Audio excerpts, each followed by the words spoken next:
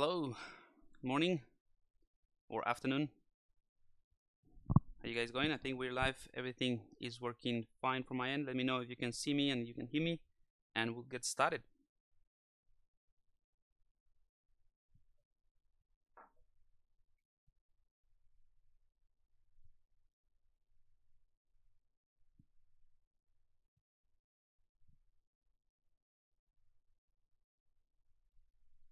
Alrighty, hey Ivan, how's it going? Thanks for joining us. All good to go. Cool. All systems go. Let me just bring in my Epic Pen very quickly. It's the only thing that I forgot to load. Where did I put it? Here it is. Alrighty, we are good to go. Alright, so for today's stream, so what I thought we could do is finalize this guy. We've been doing it for like the past 3 streams, I think, and I'm getting sick of it already. So we're gonna wrap it up here with this stream. I mean, at this stage, I would just add a few more details, like some tubing, some maybe insert meshes, that sort of thing, and then call it a day, and then send it to Keyshot or Maverick, which is something that I'm using more recently. And yeah, I just finish it up there and take a screenshot or a quick render, export some maps, and then do a paint over if anything, because this is going to be a concept.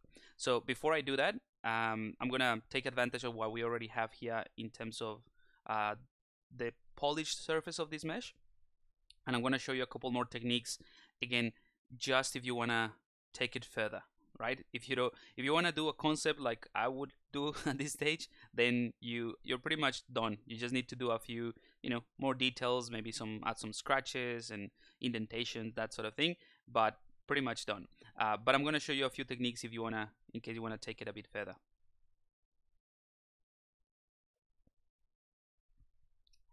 Iván, deberías hacer un curso donde el premio sea el ingreso a tu curso, los resultados, un concurso donde los premios sean el ingreso a tu curso, los resultados de los alumnos están brutales.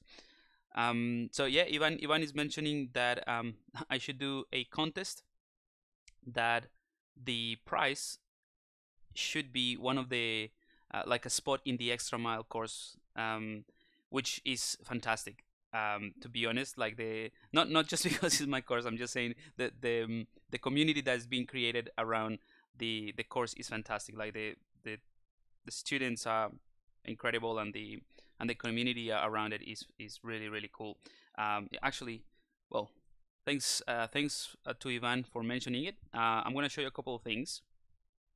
So, actually, this guy here that I left the camera view, this one here on the top right, this is actually a character that we developed on a couple of days ago with the students. We did a mega stream, a whole day. It was like a live workshop for like almost 9 hours and a half, and we went from nothing, from not even having an idea of what to do, all the way to rendering. So I'll show you the end result because it's pretty cool.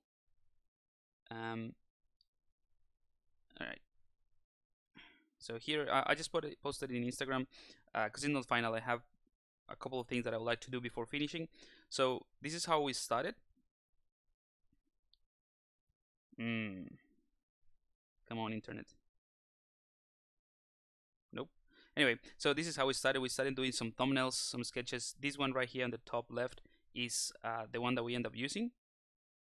So we started with this sketch, then we moved into blocking, which is not loading, but anyway, we went through the entire workflow, the entire process to produce this image, like the final render, at the end of the 9 hours mega stream.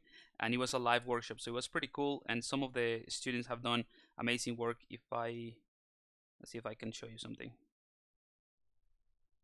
I think it's at the end here.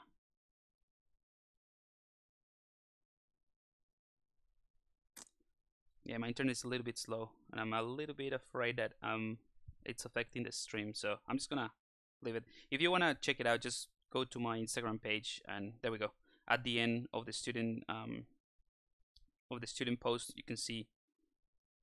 So this one is one from Sonia. Again, she started from nothing.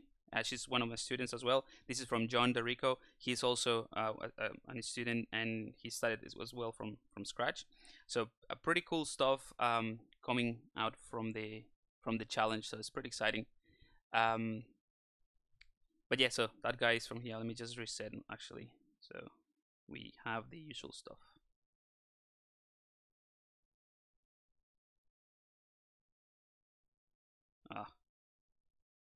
There we go.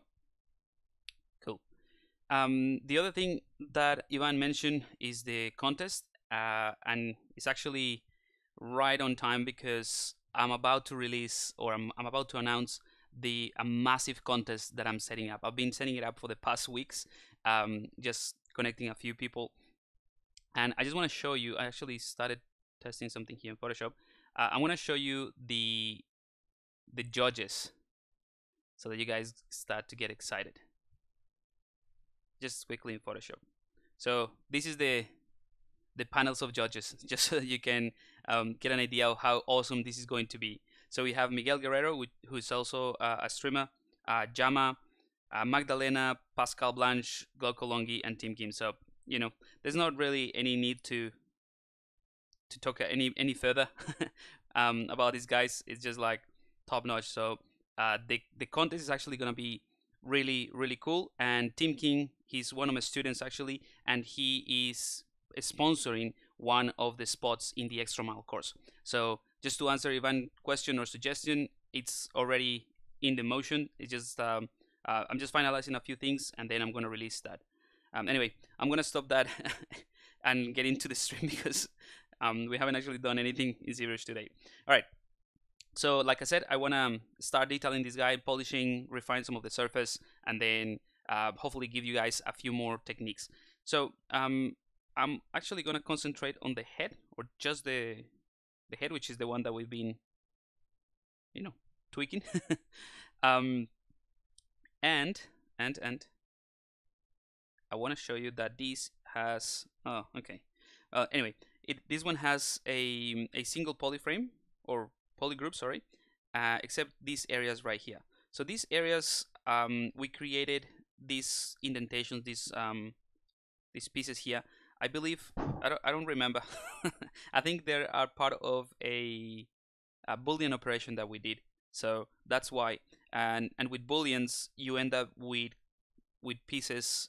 Whenever you extract or subtract or intersect different pieces, you end up with different polygroups, which is genius, so that you can do, you know, retopologize by polygroups, or, you know, refine it using the polygroups that you generated. So before getting into that, I'm gonna give you a quick example of how that works and why you would gonna create some polygroups before moving into this stage. So I'm gonna create a quick cube in here, right? Change the material, and I'm gonna go ahead and duplicate this cube, and I'm just gonna move it out of the way.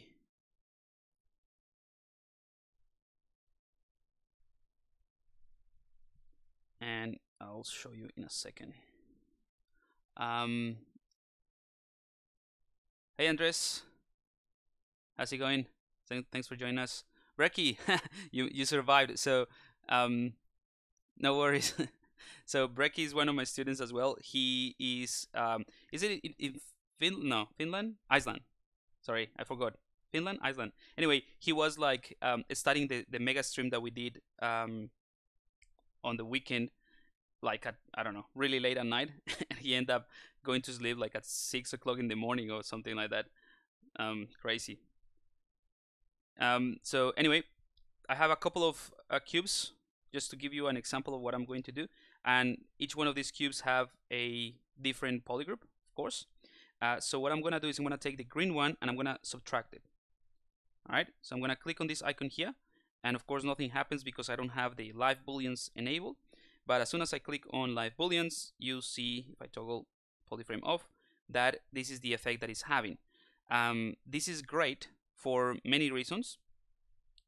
well, apart from the fact that we are booleaning an object, but the fact that we have two different polygroups allows us to keep the original one plus the polygroup that came from the subtraction. I'll show you in a second. But before I do that, actually, I'm gonna give you another tip here.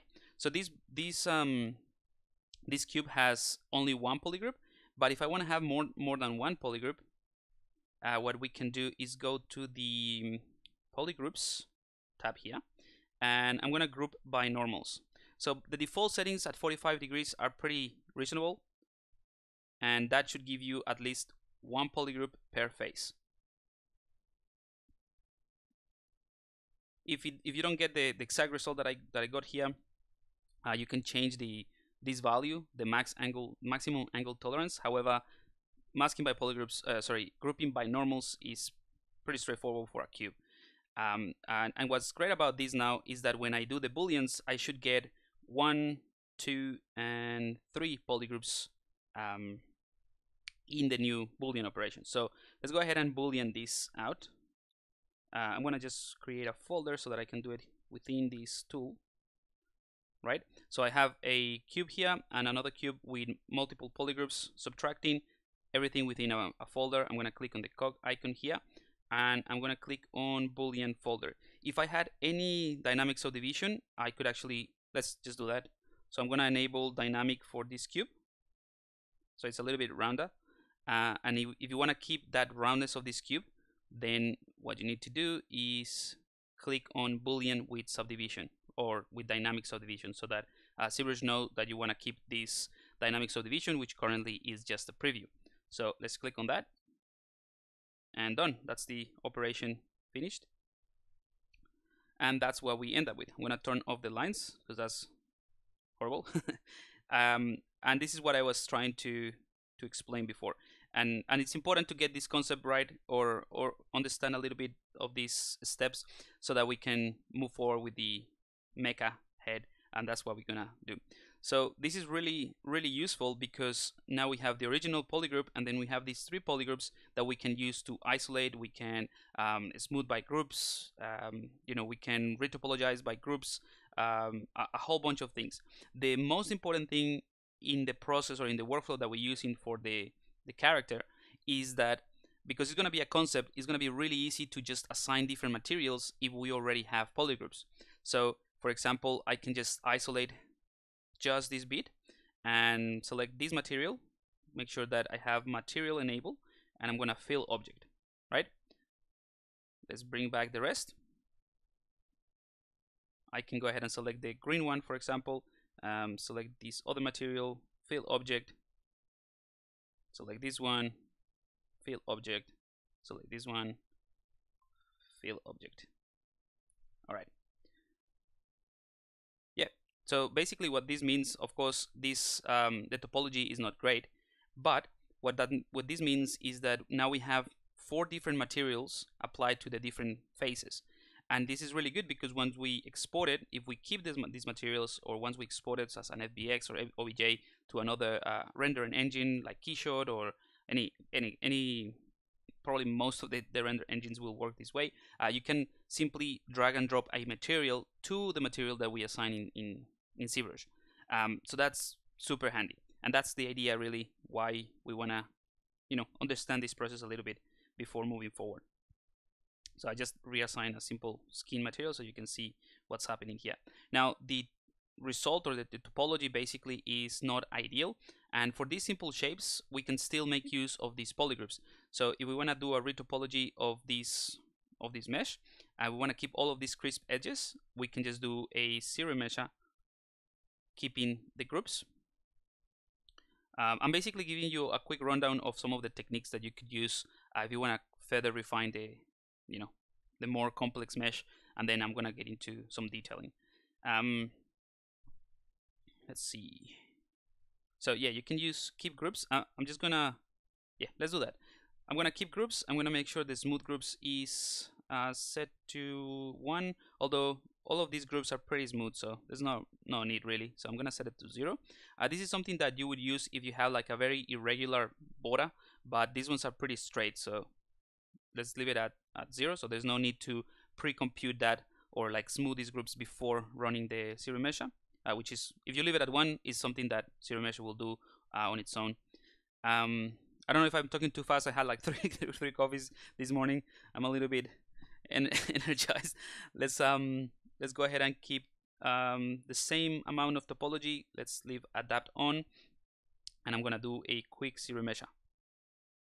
All right. Roughly speaking, it did a good job. You see the inner side, or this part, it was really, or like, it did a pretty good job keeping all those edges crisp. But the rest of the edges, we kind of like lost that. So I'm gonna undo that, and now I'm gonna also detect edges, and that should give me, it should keep these edges a little bit better. This switch just tries to detect when there is like a change in the angle that is too abrupt. It will try to keep that angle, hopefully. So yeah, pretty cool, right? Just by enabling that detect edges. So what that does is giving us a much better topology all around, and also, you know, as you notice, it gives us some other polygroups, so we can take advantage of that as well. But yeah, that's, in a nutshell, that's what this process is. So this is the result of retopologizing quickly with ZBrush after the Boolean operation, which generally speaking gives you a weird topology, and, well, not weird topology, whatever topology is needed to compensate and recreate the shapes and maintain the topology in other areas. But this is a pretty decent result for what we created. And believe it or not, this might be, I mean, this seems simple, but it's a complex topology for the software to, you know, to understand. And even though it is complex, we got a pretty good result. You can also try the same thing without adapt on. Adaptive on, this switch here, what it does is will adapt the size of your mesh. Let's say, yeah, let's do it with this color. Let's say that you have a couple of, you know, scratches here, and maybe some indentations, some crevices, and then you leave adaptive on. So what adaptive on is going to do is going to remesh the entire thing, but where ZBrush finds like little indentations or crevices and things like these ones, is going to add smaller polygons, and then obviously connect them with larger polygons, right, all around. So for example, in this flat area here, I'm gonna do it with a different color, right? So in this area right here, you end up with polygons or faces that are much bigger, because you don't need smaller faces to describe details. It's pretty flat. But at the bottom here, you end up with polygons that are much smaller, and that's what this adaptive option gives you, because this is pretty reasonably the same. the cube, you might try it also with adaptive. I'm gonna do the same thing, see what happens. Doesn't do much. Maybe straighten up some lines. I can keep doing this, and now I get something that looks even better. Okay, and that is just keeping the same, so like the switch that says same, so that we can keep the same amount of topology, but, you know, refining the rest of the topology. So this is not too bad at all. There's a bit of, you know, skewing in here. Let's try it one more time, and that sort of like keeps refining it. But you can also, now that we have these polygroups, you can isolate one, mask, invert the visibility, and invert the mask, and then you can use the smooth brush just to straighten this up. But that's about it. Let's see what happens if we also do some deformation. Let's go to polish by groups. So polish by groups is going to polish everything but respect the difference between polygroups.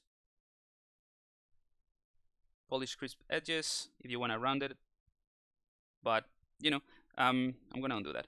So this is pretty clean. There's a bit of bendiness, or, you know, roundness here is not perfect, but, you know, there's things that you can do. I just want to point out that this is an automatic process, so it's pretty decent for that. So again, the process could be Dynamesh, Sculptris Pro, whatever you want to create your sketch, which is what we currently have in our mecha. We have a very, you know, Dynamesh object, and then you move into booleans, right? And then once you do the boolean, you can go ahead and do something like this one, sorry, solo mode, with the zero measure, with those switches and those settings that I just showed you.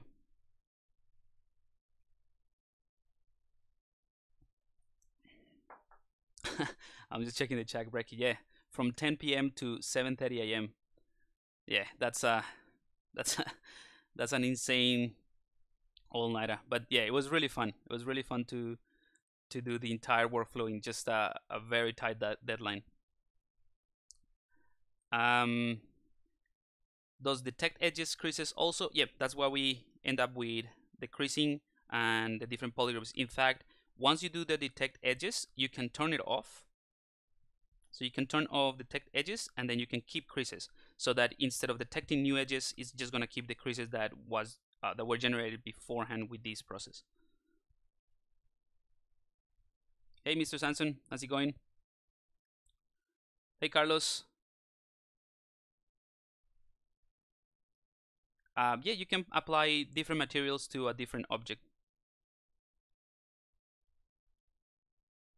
So like I said, you can isolate the polygroups if you want, and that's the idea of this process. That's why I'm explaining this, because that's what I would like to do for the make ahead, assign different materials to different pieces. That is in the case that you don't have, if you go back to the previous stream, I gave you a few techniques that you can actually separate the pieces and work individually if you want to do something a little bit more polished, and if you want to retopologize and make it, you know, a little bit better.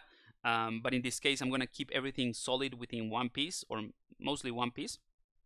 So the process is kind of like what I just showed you, assigning polygroups in different ways to assign materials. Now, there's another way that you can assign materials as well. So right now I have this skin material selected, and I'm going to turn off polyframe so that you can see it. What you can do is, let's just take this standard brush, and I'm going to clone it so that I don't mess up the original. I'm going to turn off lazy mouse. I don't need that. I'm going to turn off CAD so that it doesn't affect the volume. And here I'm going to turn on material. So basically what I have now is a brush that is only going to add material to the object.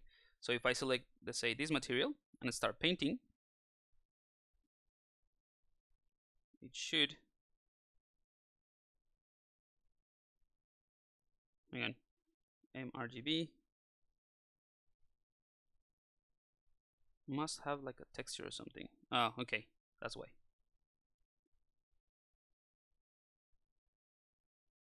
Yeah, sorry. So let's just do that again. I had a texture on. I'm gonna fill this object with this material. You can select the material now and then start painting. So I'm literally just painting the areas that I want with this material, and I can keep choosing other materials, you know, to paint different areas. Ultimately, this is something that you can do if you have a lot of topology, because as you can see, what ZBrush is doing is just filling the actual quads or the actual polygons with that material. So if you had more topology, you can do it more refined, and that's why I could use that with the Dynamesh, because we have plenty of topology. So I can go ahead and do this a couple of times. I'm gonna delete lower. So now I have more topology, and when I apply, let's say, this material, then it's gonna be a little bit more refined, that border.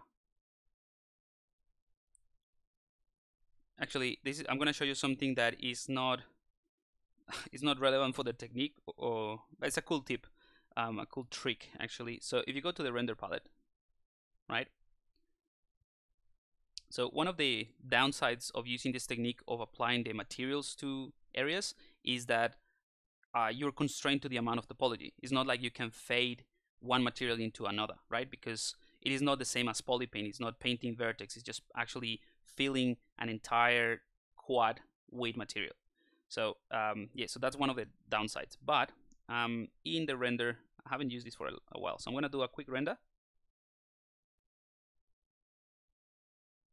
So this is the result of the render. Actually,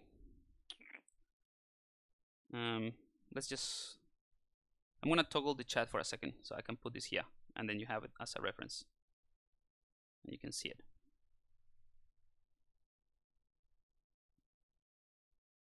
All right, so in the render properties, I believe it is. Let me just figure out where it is because I totally forgot.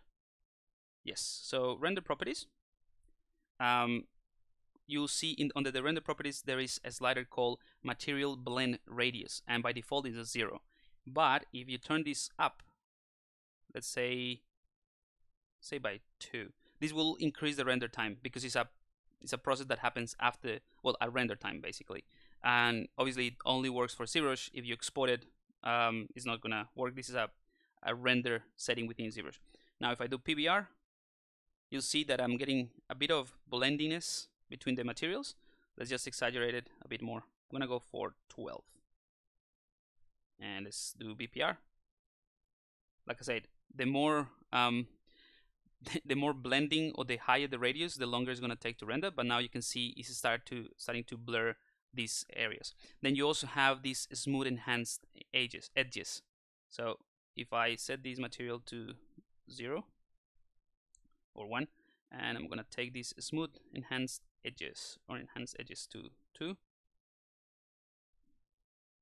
and actually I have to give it some radius. Come on, render. Right, so it's kind of like an anti-alias, but just playing with these two values, especially with the material blending radius, you'll end up with something that it looks pretty cool. So if you would like to keep your render within ZBrush and do something pretty cool, just assigning materials, this is one way to go about it, and it's pretty cool. Anyway, that doesn't have to do anything with what we are doing. Let's see the chat.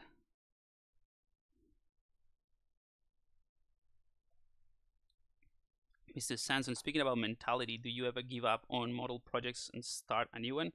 Yep. Guilty.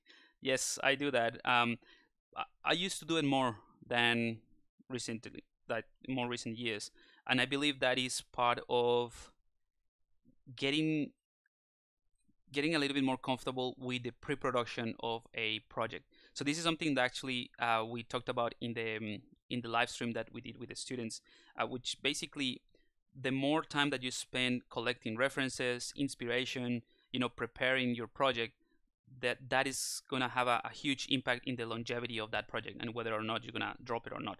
Because if you just don't collect as many references maybe or inspiration and you just start working on something, you just go halfway through, it's like, this is not going anywhere, or it feels awkward, or maybe the anatomy is not right if you're doing I don't know, a quadruped or something.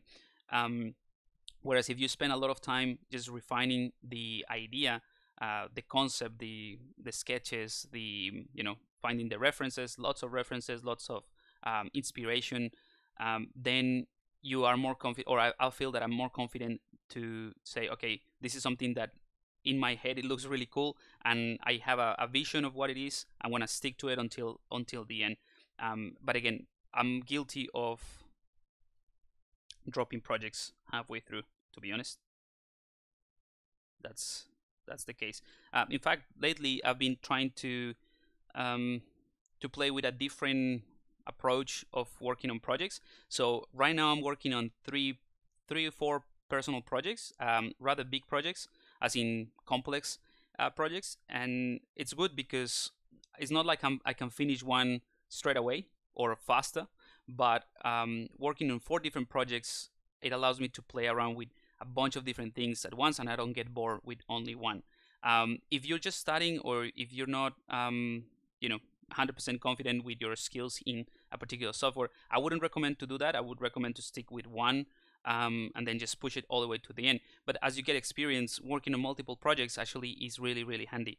So I'm working on this Star Wars based or inspired character. So that's kind of like a sci-fi thing. It has drapery. It's kind of like in a scene. There's a robot as well. So that's one. I'm working on another character that's kind of like a mechanic, and I'm exploring clothes and character that's fully clothes. I'm working on another one, which is my take on Gomez Adams, and I'm basing it roughly in Rami Malek, as well as there's some hints of Henry Cavill and a couple of other actors. So it's like a mash of actors, not necessarily a likeness. I actually shared still have it here. So this is another project. So this guy, and the idea is to continue the series that I started with Uncle Festa. So Uncle Festa was based on Larry, I forgot his last name, from the Three Stooges. So I'm doing the same thing. So this is my work in progress in one of those projects, based on Rami Malek. Again, it's not 100% Rami Malek. I'm also taking hints of the facial expressions and the facial features of Henry Cavill and a couple of other actors. And I'm trying to do like a younger version of Gomez Adams, maybe like if they were gonna make a movie, like a prequel before he met Morticia or something like that. Anyway, that's another project. So yeah, to answer your question, I sometimes branch out too far. I work on a lot of projects, and that also helps me to, work on different things. I work with on likeness, then I work on like high frequency detail spores, then I go into sci-fi world. Another one that I'm working on is there's another one I forgot already. See, it's more organic, I'm pretty sure.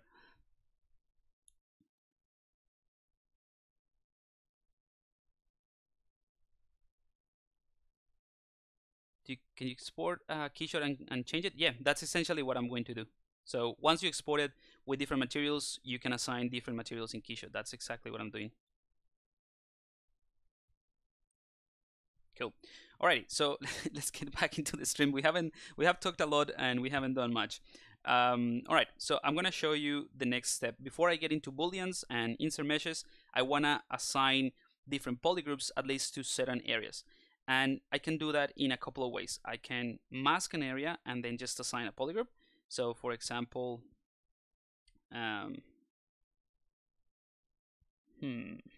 let's just use this one.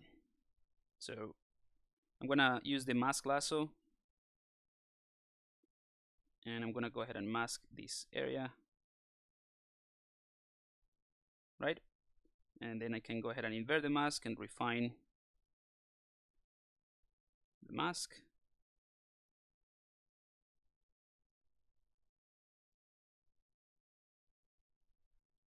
And then use the mask pen to also keep refining this.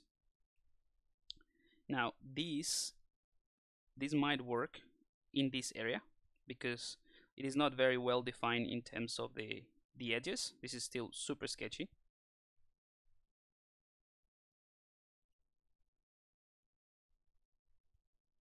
But this is not what we're gonna do, don't worry. This is not the workflow I'm gonna show you. I just want to show you that it is possible to do it. So you can totally do it if the other method doesn't work. Alright, so also let me refine this. This is something that you have to keep in mind, that if you use the mask lasso, it will do it based on the camera. So you might end up with areas that are masked that you don't want to, or unmasked. But let's say that I'm happy with this, right? So just by masking this area, if I hold Control and W, that gives me a polygroup in this area, which is pretty nice. Now, the problem with doing it like this way with the masking option is that it might not give you the exact, let me just undo that actually. I'm gonna refine the masking here because it wasn't great.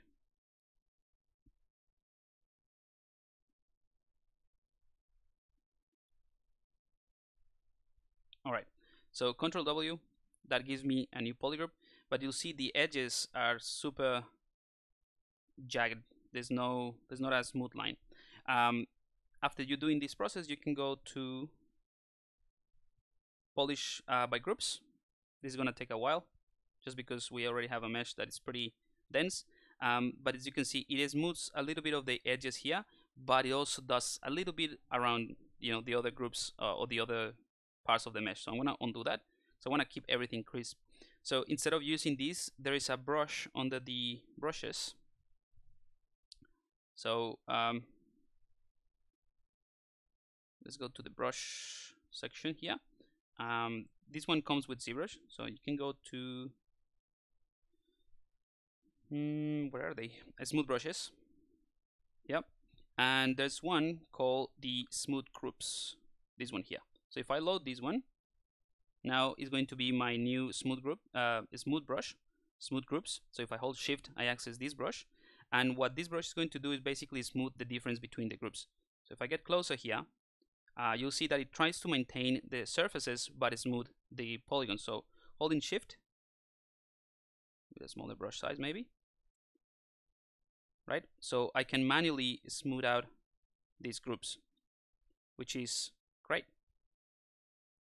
It's like using the same polish by groups, but more localized, as in just using the brush what you wanted to. So it's super handy.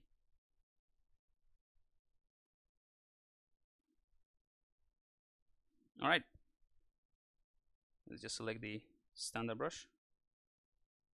So that is one way to do it. If you have like large pieces that are very organic, you can use this technique. Just mask what the areas that you want, and then Control W, assign a polygroup.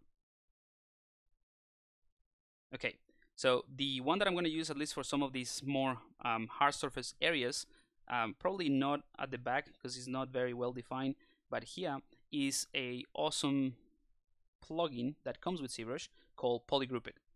And not a lot of people use this well, I don't know, depends really, I don't really know but I don't see a lot of people using it or showing how they use it. So I'm gonna show you. I'm gonna toggle, it's not what I wanted. I'm gonna toggle the thumbnail and the camera off and bring in the chat again. And Polygroup it would be under the C plugin.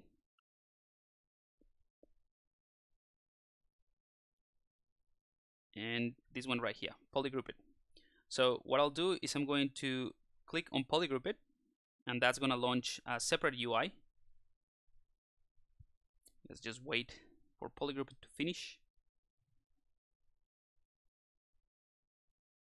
I haven't used it since I updated ZBrush, so hopefully it's going to work. To be honest, should work. Yep. All right. So if you click Polygroup it, this is the new interface that will open up. Let's increase the size of the screen.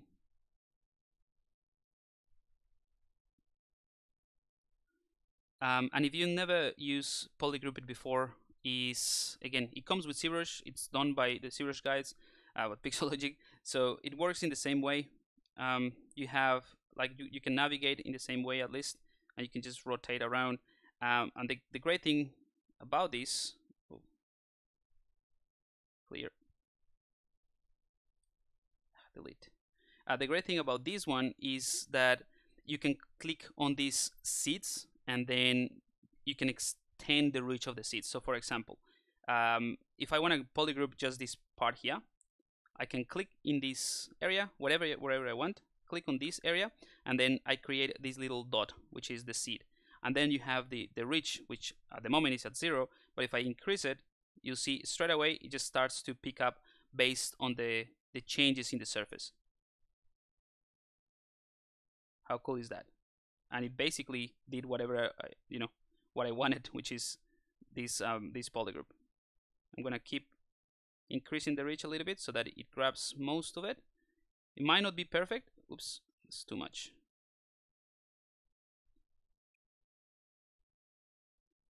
All right, it's not necessarily perfect, like it's not grabbing these edges right here, but it's not a problem. That's something that you can do later on. You can also grow or shrink from here. So for example, if you click grow, that basically covers that issue that I showed you. This one here as well, we can see if growing it helps. No, let's shrink it. Again, this one might be easier to just do it after, but all I want to show you is that with a little click and just a slider, we have covered pretty much everything that I wanted to assign a polygroup to. So it's pretty awesome. Then I'm gonna click on this little area here, and that will create another seed. And maybe we can also, we'll apply symmetry after.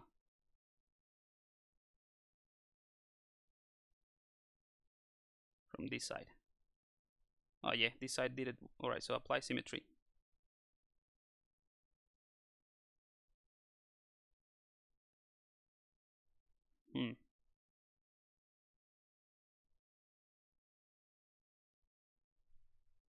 Oh no, that's not the one.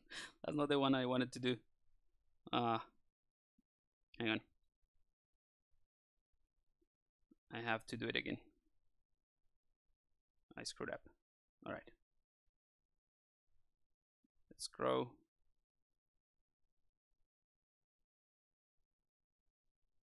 Okay, so that's one. We can go ahead and do another one just by clicking on a new place, create a new seed essentially.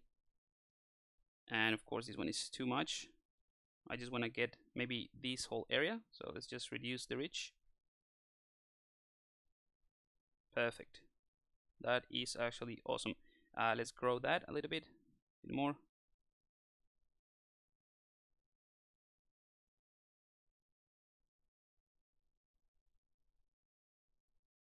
All right. So what I just did there was to grow that, and you'll see sort of like going or like spilling into other areas that I don't want to, but it doesn't matter because at the end of the day, I'm just going to add a new seed to generate another polygroup here. So I can click on this one, and you'll see it just sort of like covers that as well. And I'm happy with this one actually. I don't need to do anything with this. I'm gonna try to do it a little bit faster now that I explain what the concept is. And don't worry if like all of these areas here are not perfect. I'll show you what to do after. I just want to get a few things right.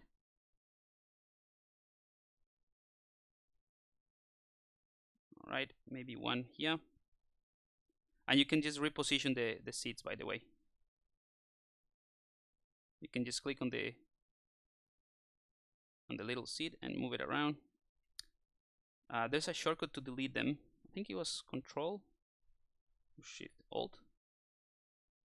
I forgot what it is, but you can delete them if you want.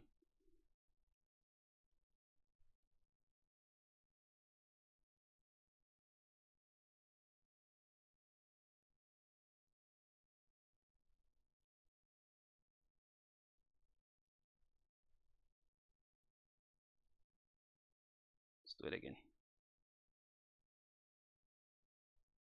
There we go.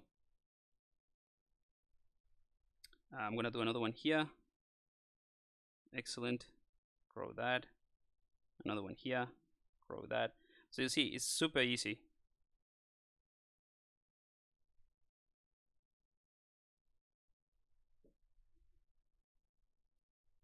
Maybe that's too much. Grow that. So just in a matter of seconds, we can, you know, define some polygroups. Of course, they're not going to be perfect. I mean, you can make them look much better within the polygroup tool, but I'll show you how to do it and fix it afterwards. And I'm just working on one side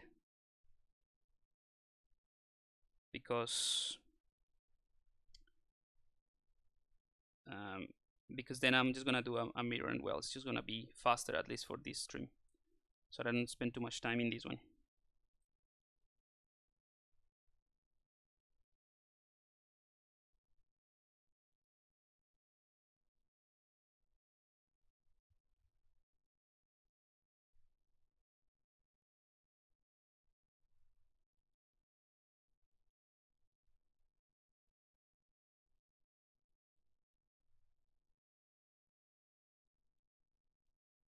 Okay, I think we're getting closer. I'm gonna do a full polygroup for this one, to be honest. I'm not too fast.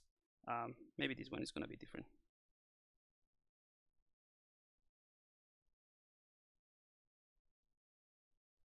Something like that.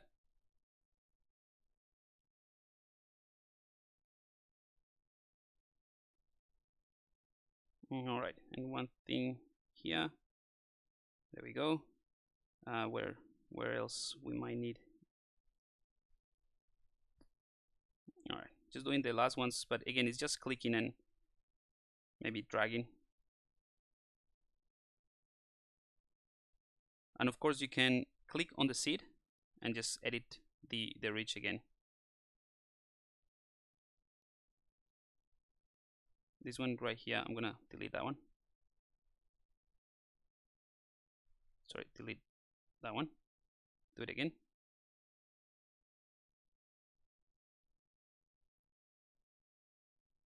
There we go, and one more here.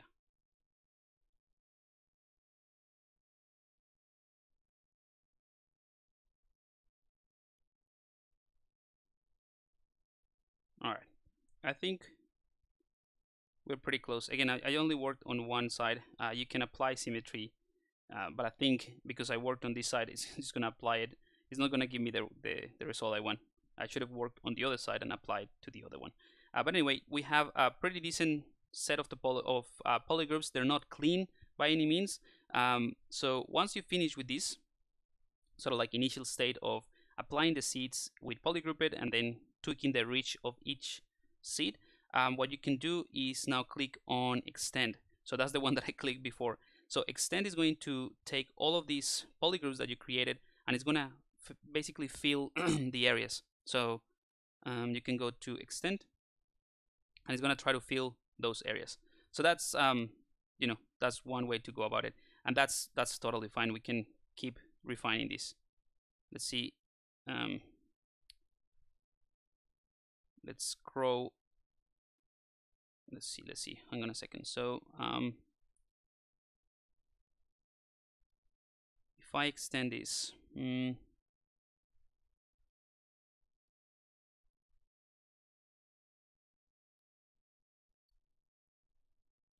yeah, we might have to clean this up.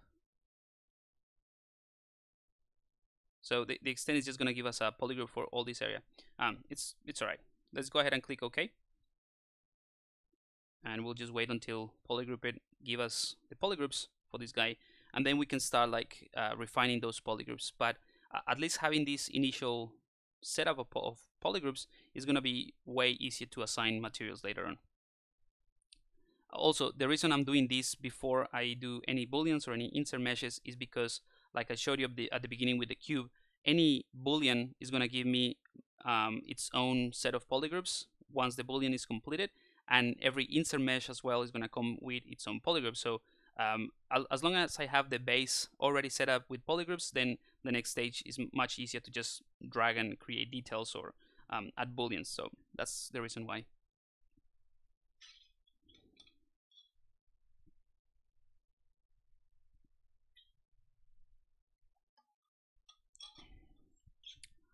This is a relatively heavy mesh, so let's just wait until polygrouped finishes. I don't want to touch the screen because it might crash. Another thing is that once this is done and you clean the polygroups, you can also use those polygroups to guide the ZBrush and create a pretty clean mesh based on these polygroups that you generated with the polygrouped. So if there is any questions, guys, about this process or anything else, maybe this is a good time to for me to answer or to read the chat just while we wait until polygroup is finished. Did you already separate all the panels? No, is this still the same mesh? There's no panels. It's a single mesh, a single subtool. I'm not gonna separate them. Like I said, I showed some of the techniques in the previous stream on how to do that and how to separate it and how to clip areas and refine, maybe retopologize certain things, which I'm not going to do. This is why I'm doing the polygroups. Now, if you clean the polygroups and you make the polygroups look really nice, again, very well defined, you can totally separate them, separate the panels. So you can split by groups, and then you'll end up with polygroups for every single bit that you assign a polygroup to. Then you can retopologize every single part, and it's going to be much easier, much easier for the ZBrush to retopologize a single area, and then you can extrude it with the C modeler, for example, and then create that mesh or the thickness for that mesh. But that's about it. This is taking longer than usual. I'm a little bit worried that it's not going to do it. Hello. I don't know how to pronounce your nickname, your tag, Micher Toric. Welcome to the stream. So yeah, this is taking a while, but while this finishes, it shouldn't take that long. I don't know why it's taking so long.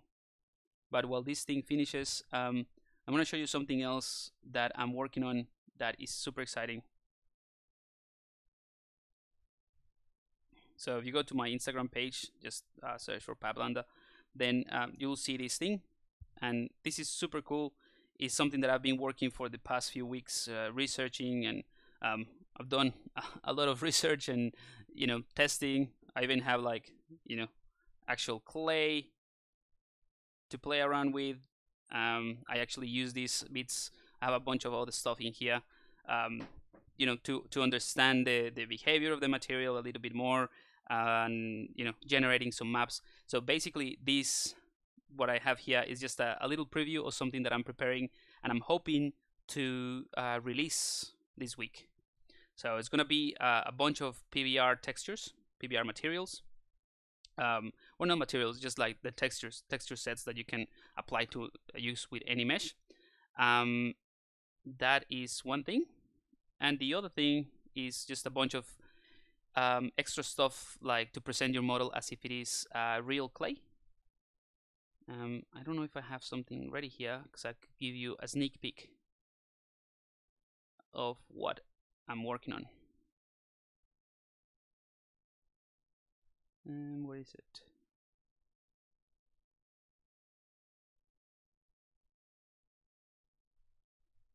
Because this is taking way too long.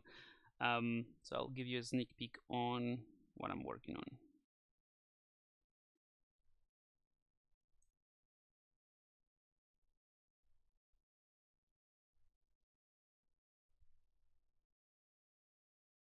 There we go. So this is a quick sculpt that I did in ZBrush. This is just a ZBrush screenshot, and I'm using all the brushes and everything that comes with the pack that I'm going to be releasing soon. This one, for example, is a pretty cool close-up to what you can get from the brushes, as well as using the combination of the materials that I just showed you. This is rendered this is real time actually. This is done in Marmoset Toolbag 3.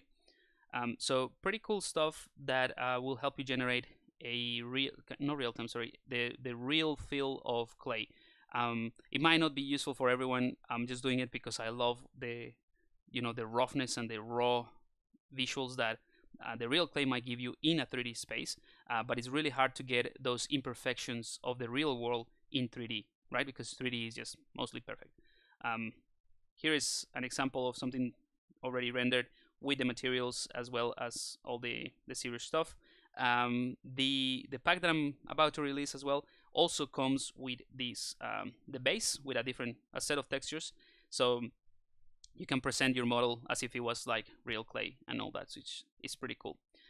Anyway, this is something that I showed at the beginning, the panel of judges for the upcoming contest, which Pixologic is also a sponsor. So there you go. So I'm not going to tell you exactly what the prices are yet, but Pixologic is one of the sponsors, so you can imagine. Wacom as well. So pretty interesting stuff. We have an amazing panel of judges that are going to be judging your work if you participate, which is free as well, of course.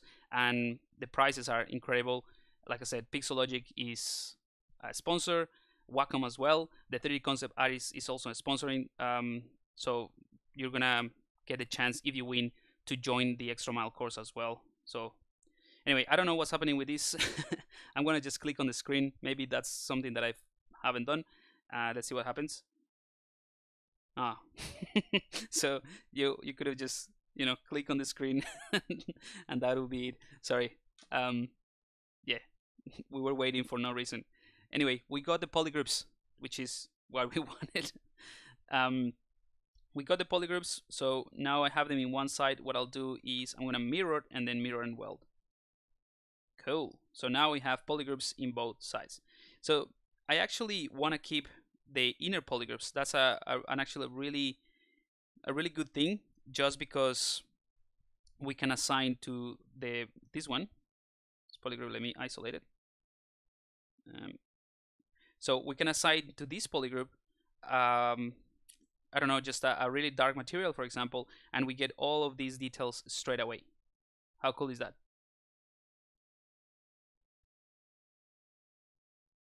So yeah, of course we can clean things up a little bit more.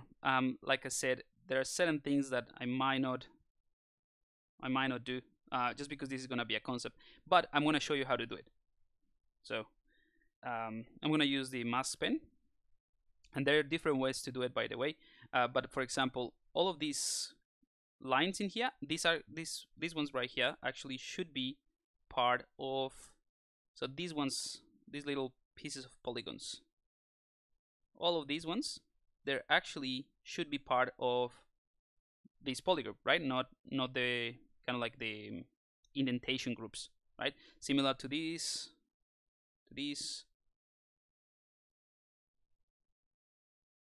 all of these areas, right? So this is the kind of like the next stage of cleanup. We are about 1 hour in, so I'm gonna do it really quickly just to show you how it is. I'm not gonna bother too much about doing this because I can do a paint over later, but just so you know how to tweak it. And then I'm gonna move on to the details. Okay. So if I hide this, what I would do in this case is hold Control with the mask pen, and I'm just going to mask these bits. And this is just again, there are many ways to do it. This is my probably simplest approach that I can show you. So I'm just refining those areas of the polygroups. Alright, so all I did here is just mask those bits that should be part of the polygroup, and I'm gonna assign a new one. Okay, so now there are 2 polygroups in there, and now I can go ahead and hide this one, which is the one that I just assigned, invert the selection, hide this one, invert the selection, and now I have these 2 polygroups in here. I can go ahead and hold Control and W, and now we have a single polygroup. There's a tiny one here that I forgot, so let's just mask this one, repeat the process, polygroup, and now we can hide the ones that we want and assign a polygroup. So that's a quick way to clean this up, and now we have this. Let's go ahead and repeat the process here so that you know exactly what I did there. So I'm just going to refine these edges.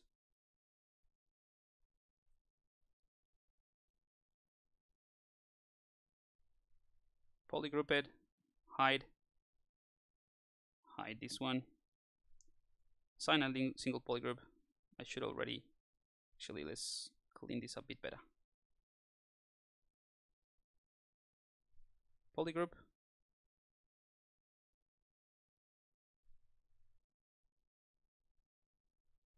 there's a few of them here that are a little bit messy, so I'm gonna mask this out.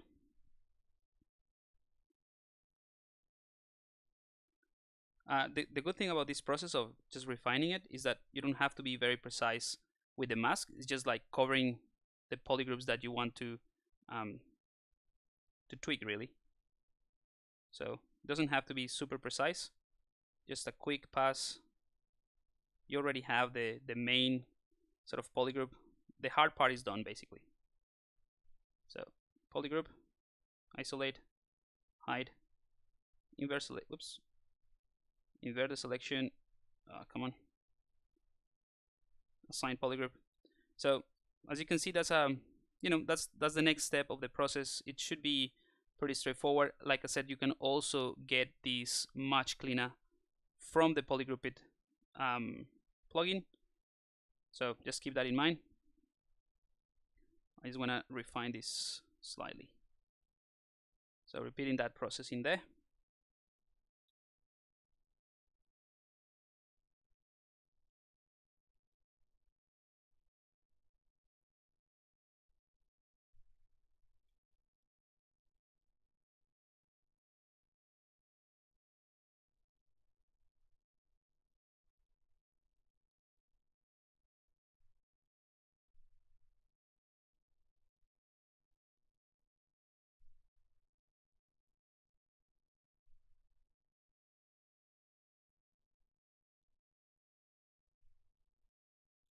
All right, so yeah, you'll see it's a pretty simple way to do it. I'm gonna actually refine this one as well.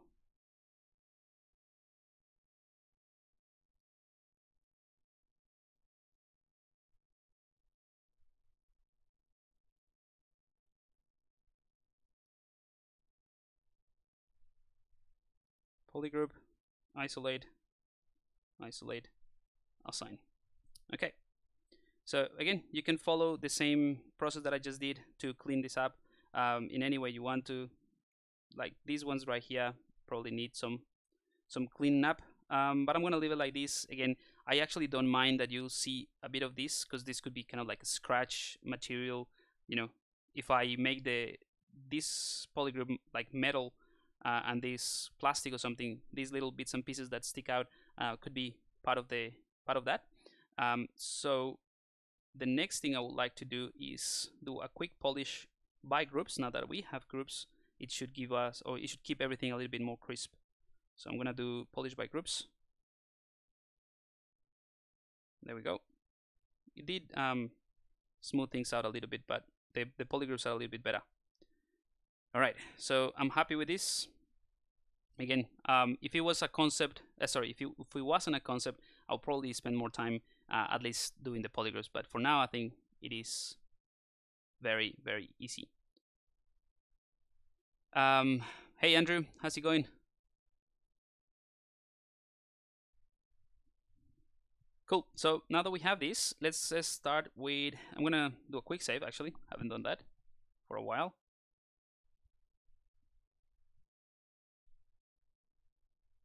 Oh no, why is he saving undo history? Oh, it's gonna be annoying. Just let me fix that straight away. All right, so I'm going to duplicate this head and put it into the original files folder. I now have the same duplicated, so in case I messed up this one or whatever, I can just come back. All right, so now that we have this, we can start working with the booleans. So I'm going to show you a very simple technique which probably you've used or seen before, which is having a dummy object, a dummy file like a cube or something like that, that we can use to subtract, and then into that cube we can click and drag to insert the certain IMM brushes or meshes that will subtract the geometry. So to do that, it's actually really simple. I'm gonna append anything. You can append whatever you want, so a helix for example, and I'm gonna turn it into a Q-cube, which for you guys should be under the initialize palette. Click on Q-cube, and that's your cube right there. So in solo mode, I'm gonna go ahead and scale this one down and then just put it inside the head.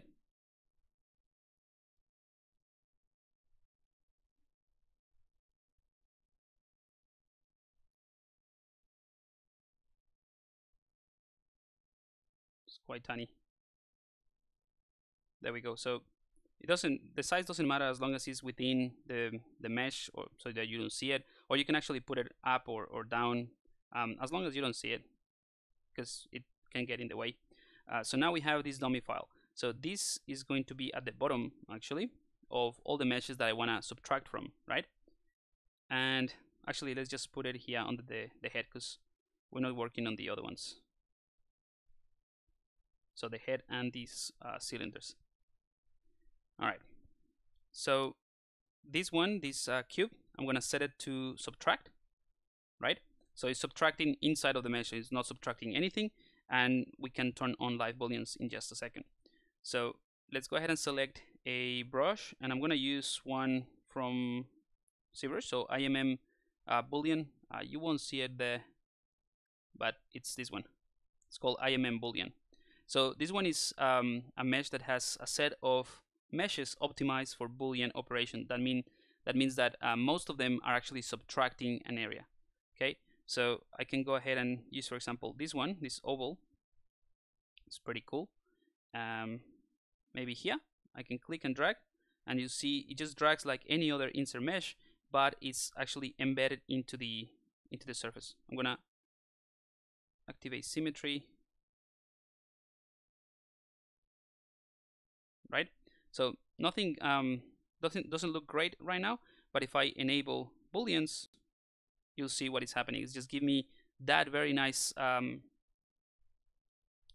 subtraction over the surface, just because I have this enabled, and this is something that I am applying to the cube. I don't know how this is going to affect the stream, having live booleans on. It hasn't given me great results in the past, so in case a bit laggy straight away. So I'm gonna use these live booleans on and off just to show you, but if you're not, I mean, if I wasn't streaming, it would be pretty straightforward. For you guys, if you're following along, for example, it's, you know, you can leave live booleans on. I'm gonna turn it off for the time being and then select something else, maybe these holes. This is gonna be pretty cool here.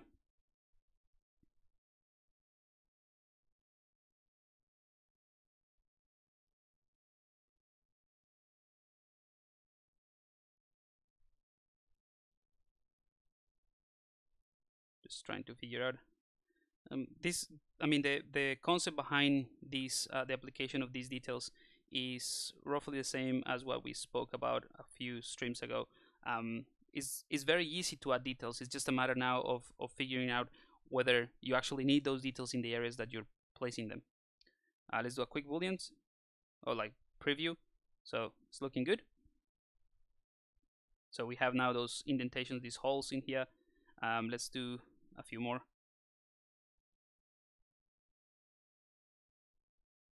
This hemisphere is actually really good. In fact, I think that the simpler the geometry, the better it will look, because sometimes it could become a very complex object and just doesn't go with the design, or sort of overrides a little bit the design, and I don't think it's good. This is something important actually. So when you click and drag an IMM brush or curves, for example, ZBrush is going to automatically, by default, mask out the rest, which is great, right? So that allows you to use the Gizmo 3D to just reposition whatever you have before clearing the mask. Now, this works really well with rotation and translation, but if you want to scale, you'll see that it's doing it based on the center line, right? So it's not scaling the object on its own or like locally. It's just centering to the center of the world, or the center line, because we're using symmetry. But if you have if you enable this local symmetry, it's basically gonna do it within the object. So for you guys, that should be on the transform palette, this one right here, local symmetry. So I'm gonna enable that, and now I can use the scale based on the local symmetry of the object. Cool. Let's see how that looks with booleans. Perfect. So this part of the process is really cool, and with booleans, it's just, you know, it's just a breeze. I'm gonna use this panel hatch here in a couple of areas.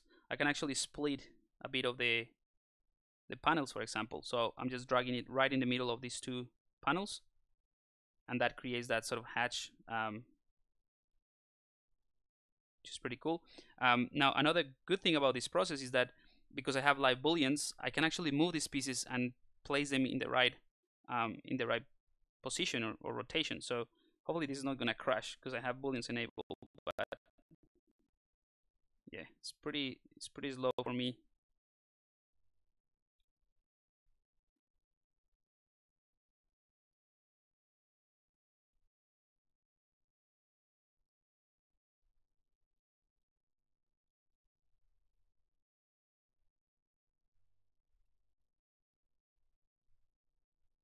Yeah, it's really hard to do it like eyeballing it if you can actually see the live boolean.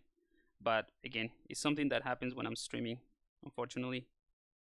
Although if I'm not streaming, it's really easy. But for some reason, this specific process is not great when I'm streaming. Anyway, let's leave it like that. So this is what, no, let's not leave it like that.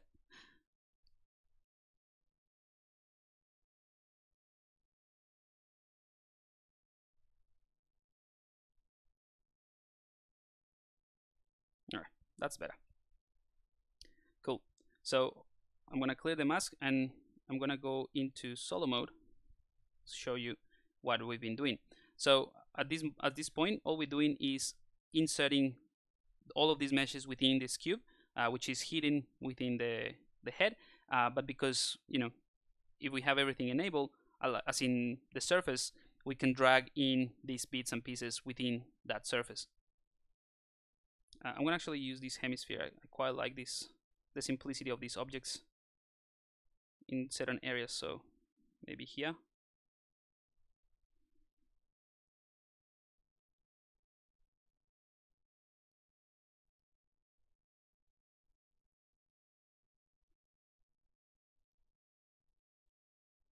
And again, the cool thing about all of this is that you can, if you had live booleans enabled, you can just play around with the placement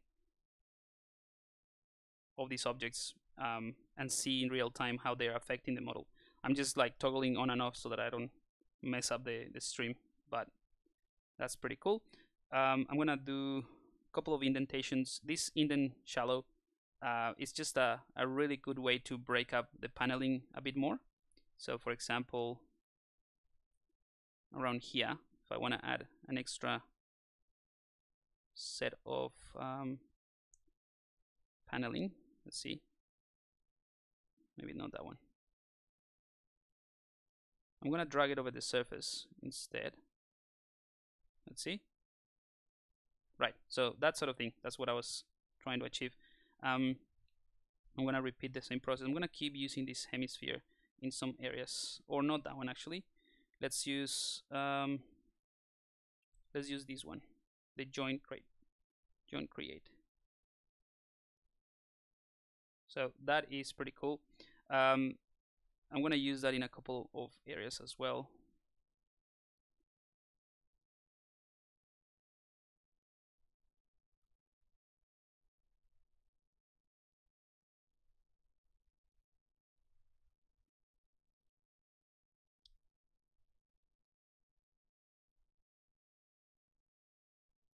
Yep, that looks good. All right. This one is one of my favorites, this ball raider. I'm going to show you here what it does. Let's put it here. It just creates this this really cool sort of sphere looking thing, but yeah, probably not go well in there. This looks like a skull, the back. Interesting. Anyway, if I put, for example, this one here at the top, let's see.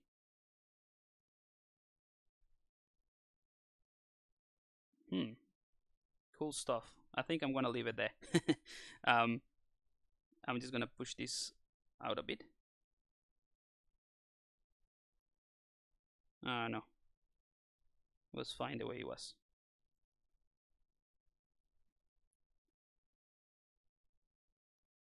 Great. Now you notice that this specific object has very faceted polygons. That is also a thing that we can toggle at the end, so it's going to be much faster. We can keep dragging at this stage, but if we wanted to, we can just enable dynamic subdivision, and that will simplify this and make it really, really smooth, and still works with booleans. So all of these details are going to be very, very smooth when we apply them, but I'll do it after. All right, let's see what else. This cylinder cutting is actually pretty cool. Again, another way to break up paneling. So like that.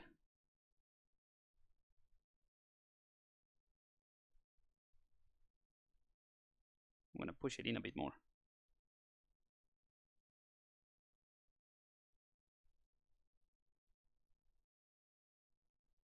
That's cool. All of these ones, I mean, I'm just placing a bit these details a little bit random, just to show you a bunch of options, but I'll probably won't use them all if I'm doing something. I mean, this one is not too bad.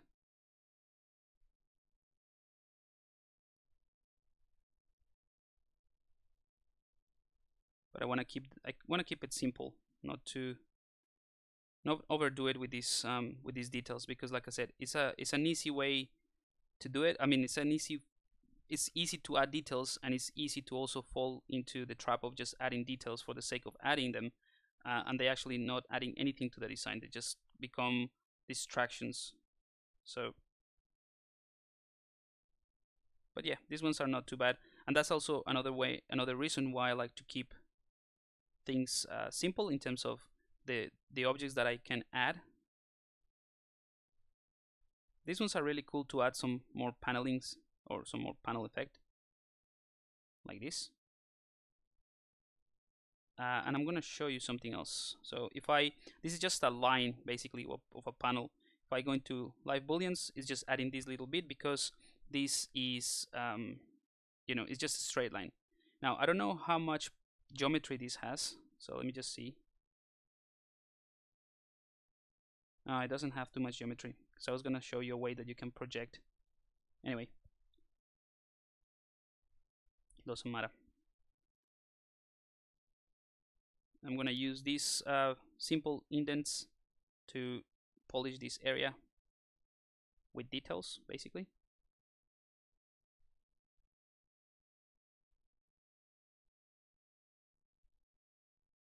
Just a tiny bit of indentation there, and you can push it down. Okay.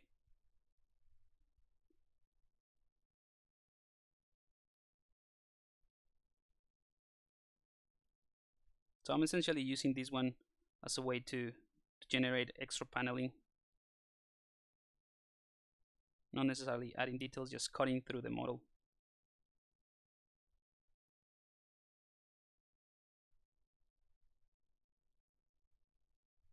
And we can add some insert meshes afterwards in there.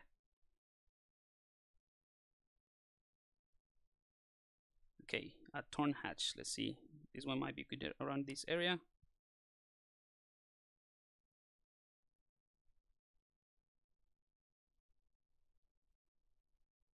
I'm totally overdoing the details, but as long as you get the idea. Maybe this one that is not very well defined, I'm going to replace it with that hatch effect.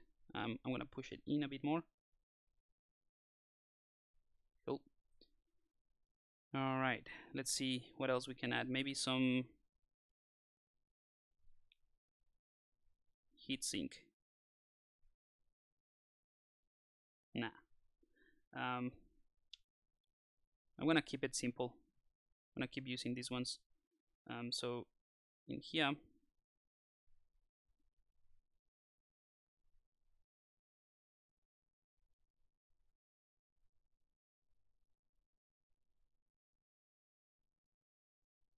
this simple shape, or this simple oval, allows you to cut into the model, but it also gives you a flat angle that then we can insert some screws or something like that, like this. Right, so I think this one looks pretty cool in there. Yeah, so I'm gonna repeat the same object, but in here, giving a bit of rotation as well.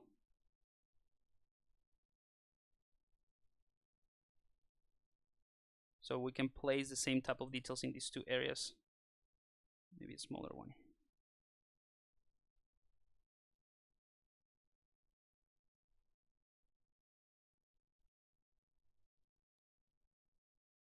This is much easier to do it if you have the live booleans enabled. I'm just toggling them on and off again. Clear the mask, and let's see how this looks with all the booleans enabled. I'm also turning dynamic. Before I do that, I'm gonna do a quick save actually.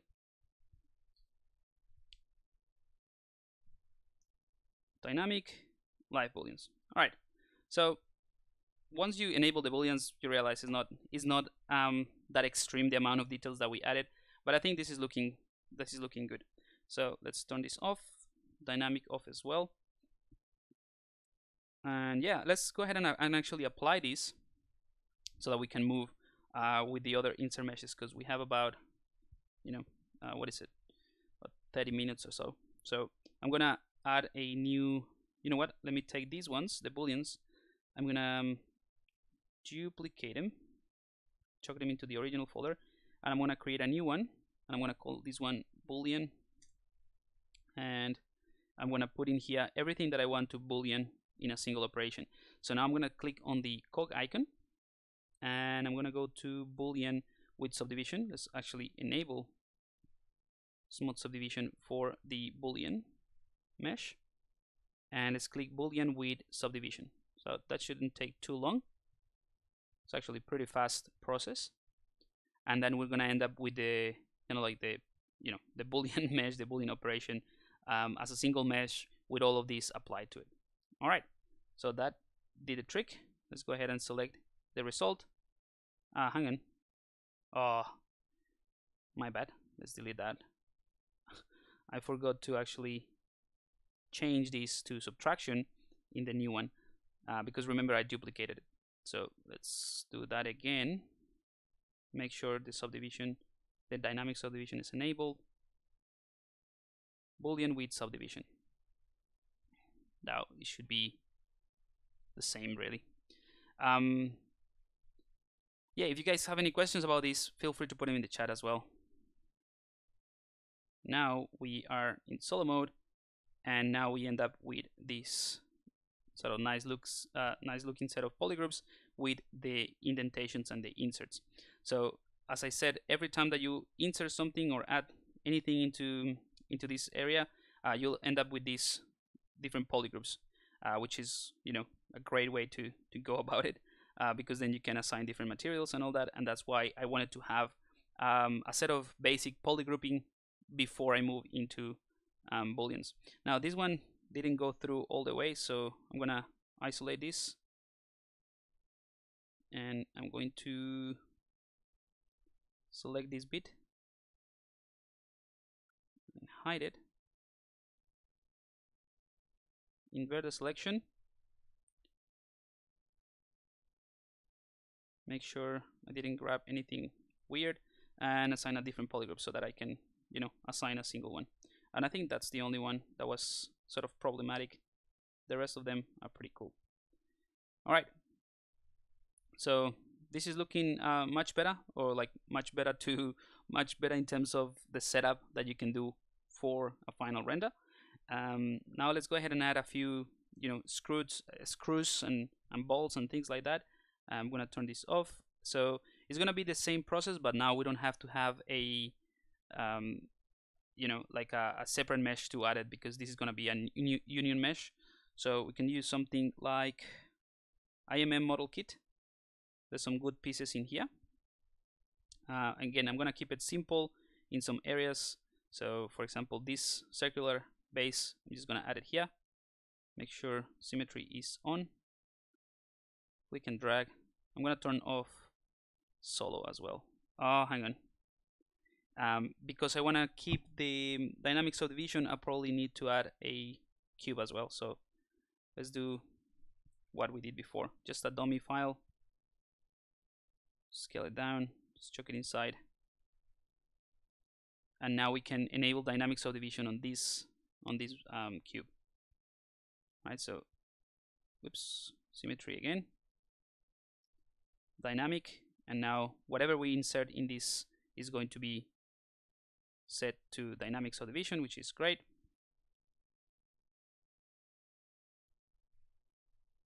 Okay, so that's looking good. Let's go ahead and add a few more of these things.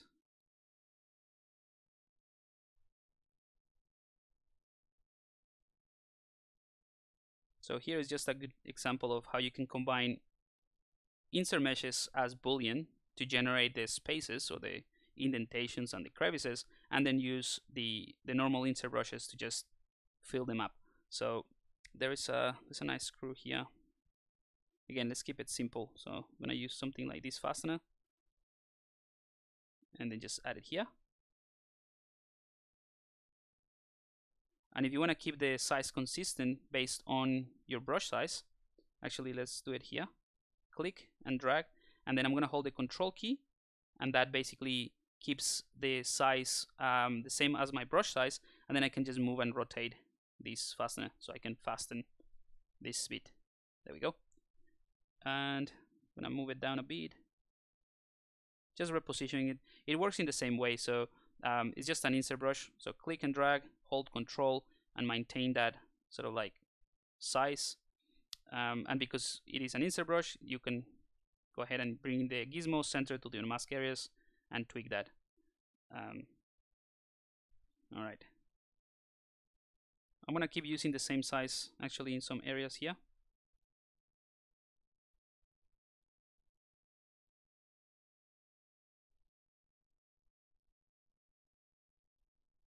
The back is not very well defined anyway, so just adding a couple of details will probably help to bring it to a similar level of finish or polish. Okay, I think we need a couple of screws somewhere here.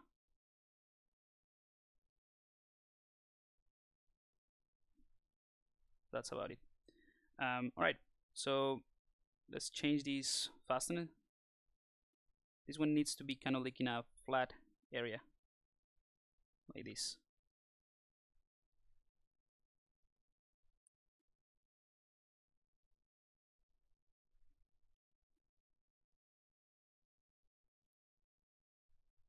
This one could be a bit smaller, so we can apply them a bit more loosely. Maybe around the edges, actually.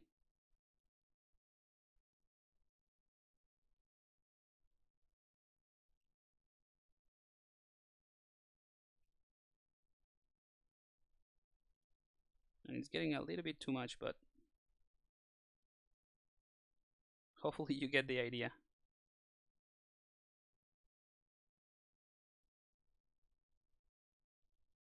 And these are tiny details, so it's not overriding too much of the overall design, so not too worried about that. I'm gonna use, let's see, maybe this one. We can do something with this thing and play around with some areas that we can add some kind of like tubing. So let's increase the brush size, keep it consistent. You can also, you know, this one is sort of like sticking out too much, like too much. So what we can do is, in this particular one, we can take this depth, and for you guys should be under the brush palette depth sub palette, and push it in a bit more. So when you click and drag it, it's gonna be more embedded. So let's see. All right, so that makes more sense.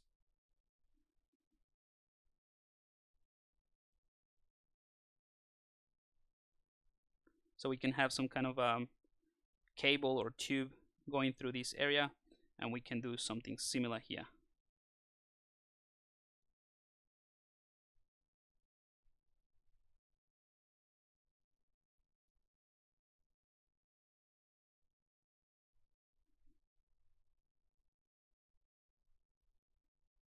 And this one have the same size, so the size is going to be consistent because I'm doing that clicking and dragging and holding control.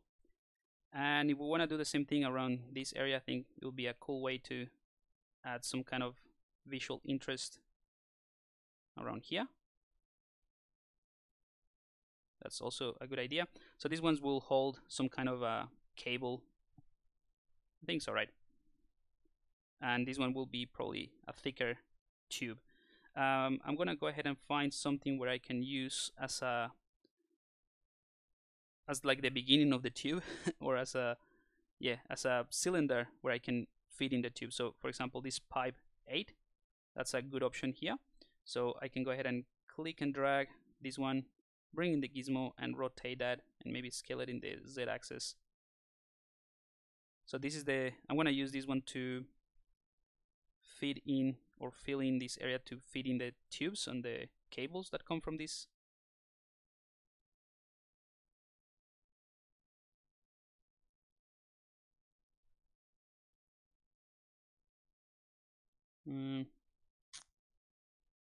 Let's see, there we go. So that's what I'm after. So I can fit in those cables in there. We can do the same thing here. So all of these ones go and flow into that one. Let's do the same process around here.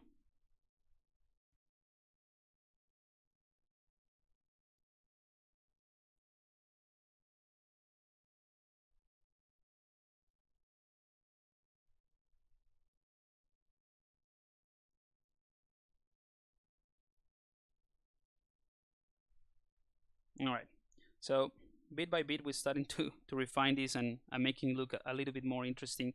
It just takes time to it doesn't take time to do these details. It takes time to decide where to put those details.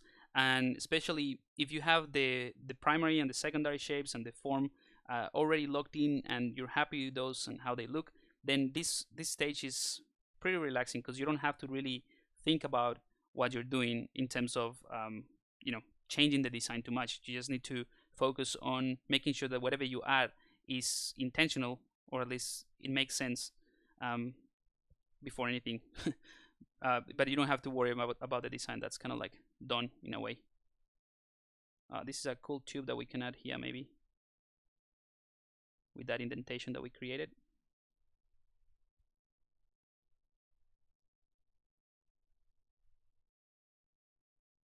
So just taking advantage of that space created with the Boolean operation, and then just adding this tube in there.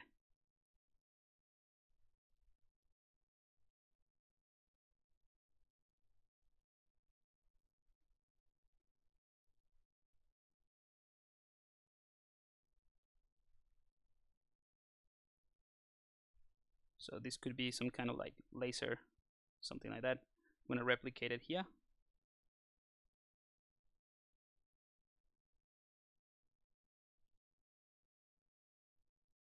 And I kind of like the fact that these have different angles.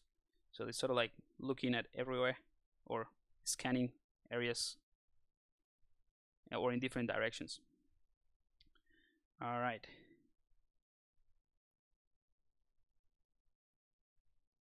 Let's add a couple of these vents in here. See how that looks.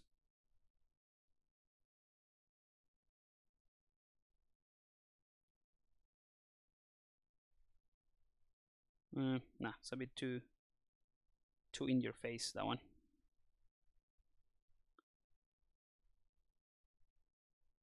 I think we're getting closer to wrap it up, to be honest.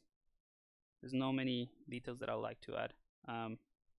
This one is actually cool, this pipe, to add some kind of antenna, so you can drag it like this. And that's actually not too bad in there. Maybe just the placement is not right. Maybe around there, just to have some kind of antenna. I think it could be interesting. Let's just fill in these holes with some insert meshes as well.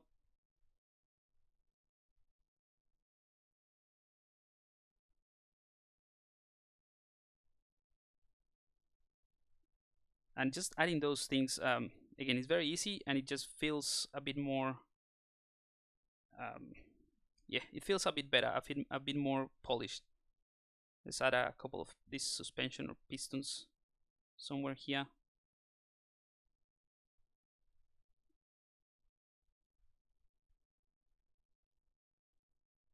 But again, it's also about thinking about the intentionality of the design, right? Like, why am I placing this one here? Maybe this area sort of like lifts when this guy opens the helmet, if it has a helmet, although it's kind of like a mecha. But sometimes these mechas, they need some maintenance, so this is a way to help out with that, the opening of that hatch or whatever this is. So it kind of makes sense. Also, you can add some pistons in here. This is actually a good place to add this, and that could help with the movement of the jaw. So you'll see all of this detailing process is actually really easy, but it's easy because we have already established the main areas and the main shapes, the primary and the secondary. So this is just placing.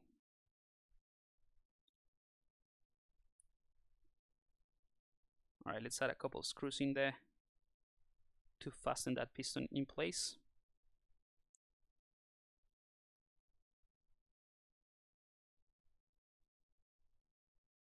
Oops. I'm gonna make it consistent, so I'm gonna change the brush size and click and control.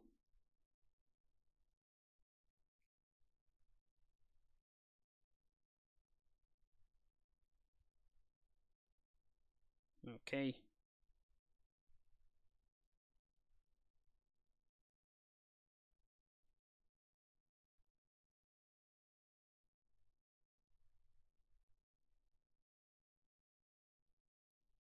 So now I'm going a little bit overboard with the details, but I think I'm just adding them here at the back a little bit so that it feels more polished, to be honest. As like, you know, more interesting. Let's clear the mask, and now we have, you know, something that looks pretty decent. Lots of details, but there's some areas that I haven't even touched, like the top area here or the center. So that will help us to maintain that nice balance. Actually, this handle that I added is just rubbish. Let's get rid of that.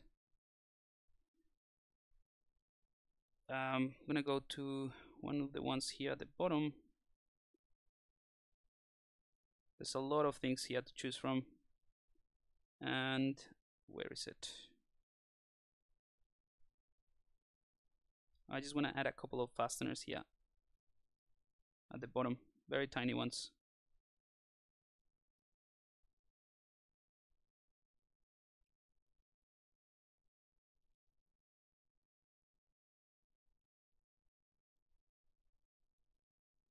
Just to that piece in there, and maybe here as well.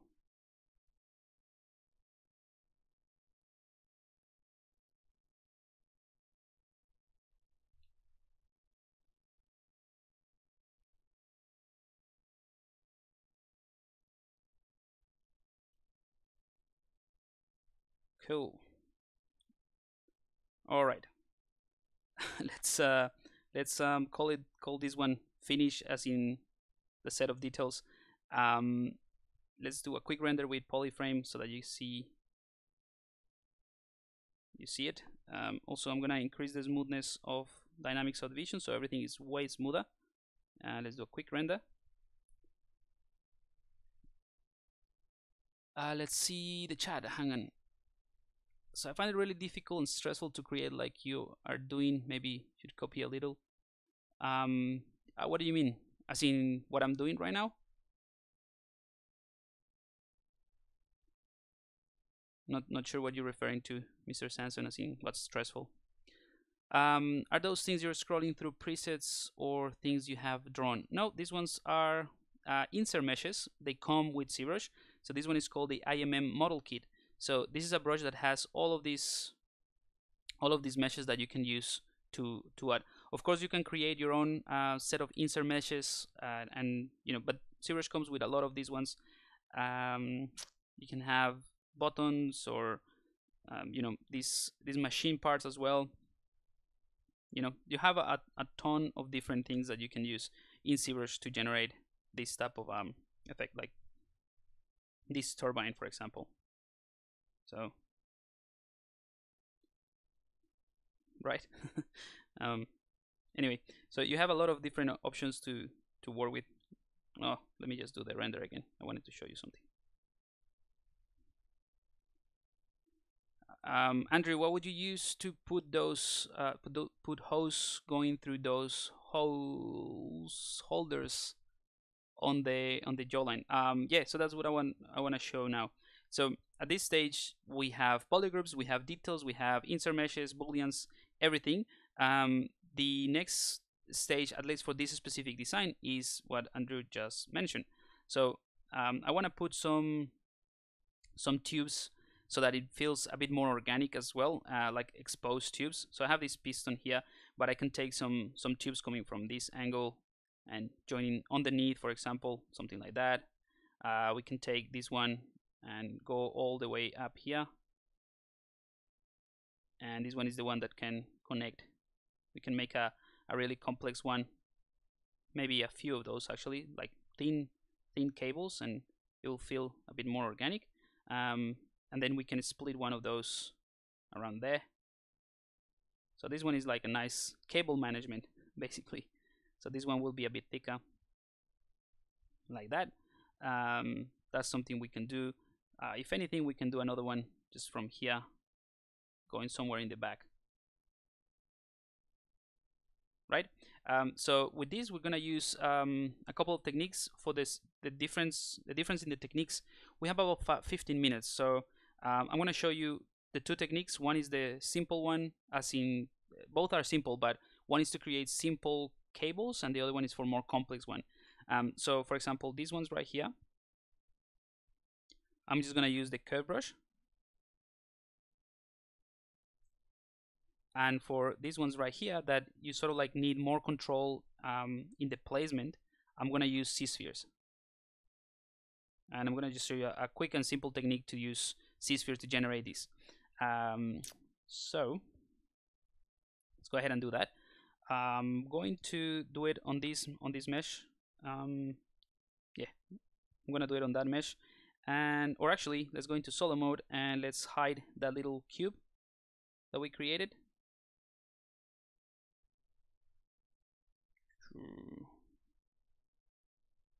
So I'm gonna hide the cube that we originally made for this, and I'm gonna split hidden, and now we just have another cube, well, the same cube really, and in this cube is the one that I'm gonna use for the tubes. So I'm gonna select the curve tubes. I'm gonna chuck in the stroke palette on the right, and I'm gonna open up the functions and modifiers, maybe the functions later, but I'm gonna click on lock start. So that way, whenever I click at the beginning, that's gonna be my start, and it's gonna be locked in, and I can just move it a little bit more freely. So I'm gonna go ahead and click and drag around there. So now we have symmetry, and we have locked the start and the end. So I'm gonna click on the beginning of this curve, and I'm gonna establish where it should start,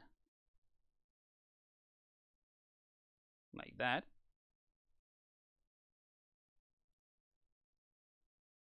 There we go. And then I'm gonna take the end and I'm gonna place it maybe around there. Now I can extend the curve by just going over the last bit of the curve, and then you see that I get this red line that snaps into the line. So basically, hovering over this area will show up, will make this red line show up. So this red line means that you are going to continue the curve. So again, hover over and then continue the curve there. Oops. Let's do it again.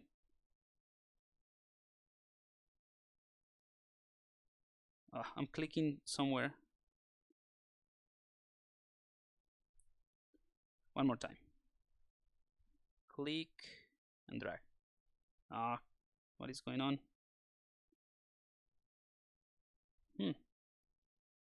It should be a, yeah, there we go. All right, so now I have this set in place. I'm gonna actually place it a little bit better around there. So this is going to be the end of my curve, and this is gonna be the beginning of my curve, right? So now I can go ahead and lock the end, and now I have those locked in. I can go ahead and place this a little bit better since the beginning and the end are locked in. Now if I wanna have more the ability to refine the size a bit more and place a little bit better, we can go ahead and use the elastic or liquid. So I'm gonna use elastic. The difference between elastic and liquid is that the elastic will give you a sharper point wherever you drag. It's kind of like a rubber band. With the liquid is a little bit more, it's a little bit softer. So I'm gonna use the elastic. I'm gonna click, and as I move, my start and the end of my curve are locked in, but I can add more geometry as I move this, right? And I can also click on the curve, hold shift after clicking, and then I can smooth the curve. So this is super handy to just, you know, be able to place this a little bit better, and then smooth the curve a little bit.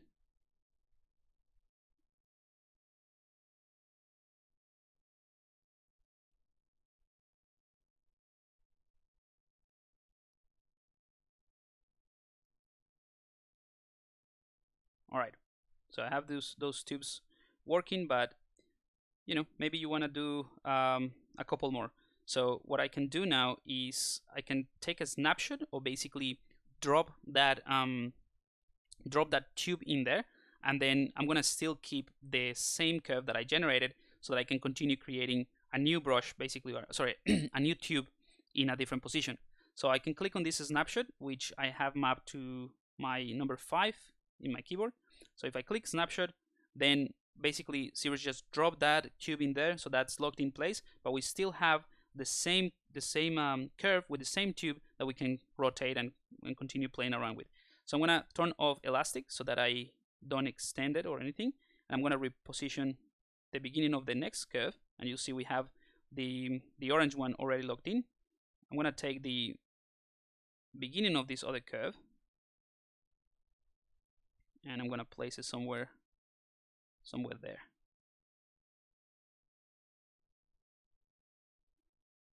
All right, and now we can just place this a bit better. So I'm gonna click and hold shift to smooth the curve, and now I'm gonna enable elastic again.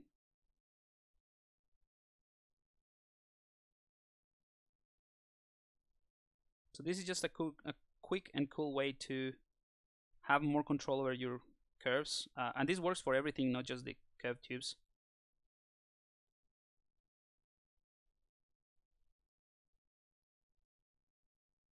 All right, so click somewhere, and now we have the tubes in there. So that's technique number one. This is the easy one, just a curved tube brush with some of the settings here, and maintain a nice set of tubes, consistent tubes that you can place and all that. Let's go ahead and do the other one just to wrap it up. Hang on, so just creating the file like you're doing. Yeah, fair enough. Yeah, I will probably just copy a few things just to get ideas flowing, but if you collect a lot of reference, that also helps make more informed decisions about the design, I guess. A brush, or do you have to pay that type of kit? Not sure what you mean. If you're talking about the insert meshes, that they come with ZBrush.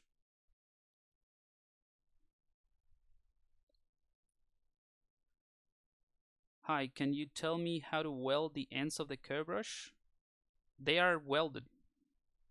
You don't have to weld them. They're part of the brush.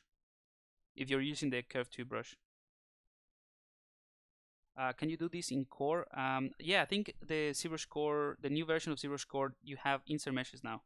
So absolutely, I think so. Don't quote me on that, but I think you do. Or I'm pretty sure you do. Or it's Sculptress Pro maybe, the one that they added. Anyway, so let me just show you the other technique, which is pretty powerful as well. I'm gonna go ahead and append a ZSphere. So now I have a ZSphere here, and I'm gonna place it. I'm gonna place it on this side. I'm gonna work on this side is fine. So I'm gonna scale it down to the size I want to use for my tubes roughly, and let's go ahead and move it in place.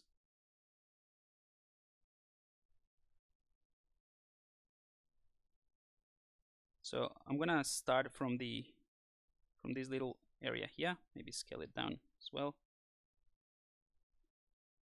So this is going to be the beginning of my more complex curve or tube.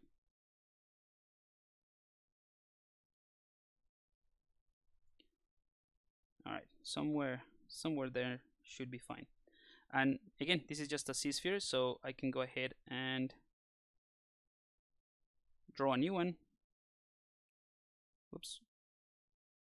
If I hold shift, ZBrush is going to create the same size as the original one. So I can do that. So click and drag, draw, click, hold shift, and then it's going to be the same size.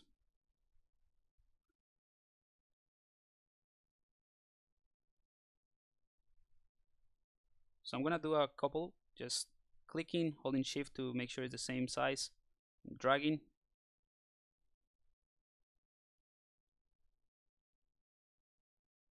And I'll tweak them in a second.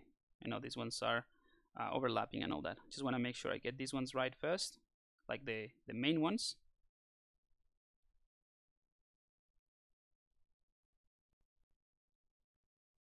Oh no, no. Thought it was gonna crash. And then another one here. And these are the ones that I'm gonna connect here. So let's do a couple more.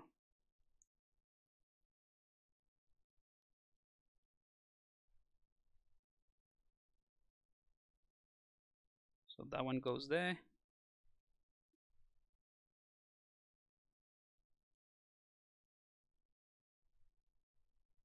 I think we're gonna have time to finish this one anyway.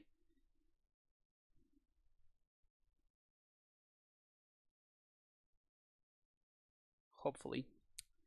Click, hold shift to maintain the same size.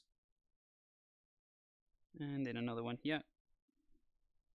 So you'll see with ZSpheres, it's really easy to have control over the placement. And of course, we need to go ahead and tweak this, but I just needed to have some so that I can start adding more of these ZSpheres wherever I need to. And don't worry about the size. We're going to tweak that later. The ZSpheres actually are not going to be the tube. They're just going to be the guide that I'm going to use for the tubes. I'll explain that in just a second. All I'm doing here is just adding additional ZSpheres so that I can place this a bit better, like the tubing.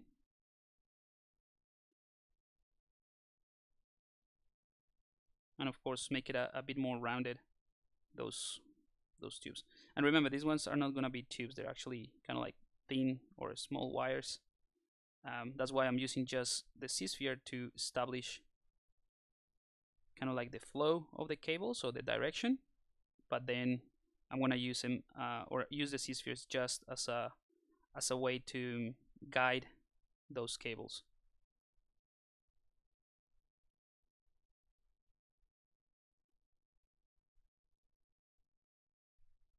Just a couple more ZSpheres in some areas just to make it a bit more rounded, or like softer the curve.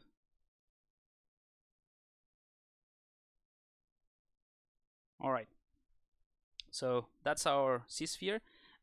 We can go ahead and now create a tube out of these ZSpheres.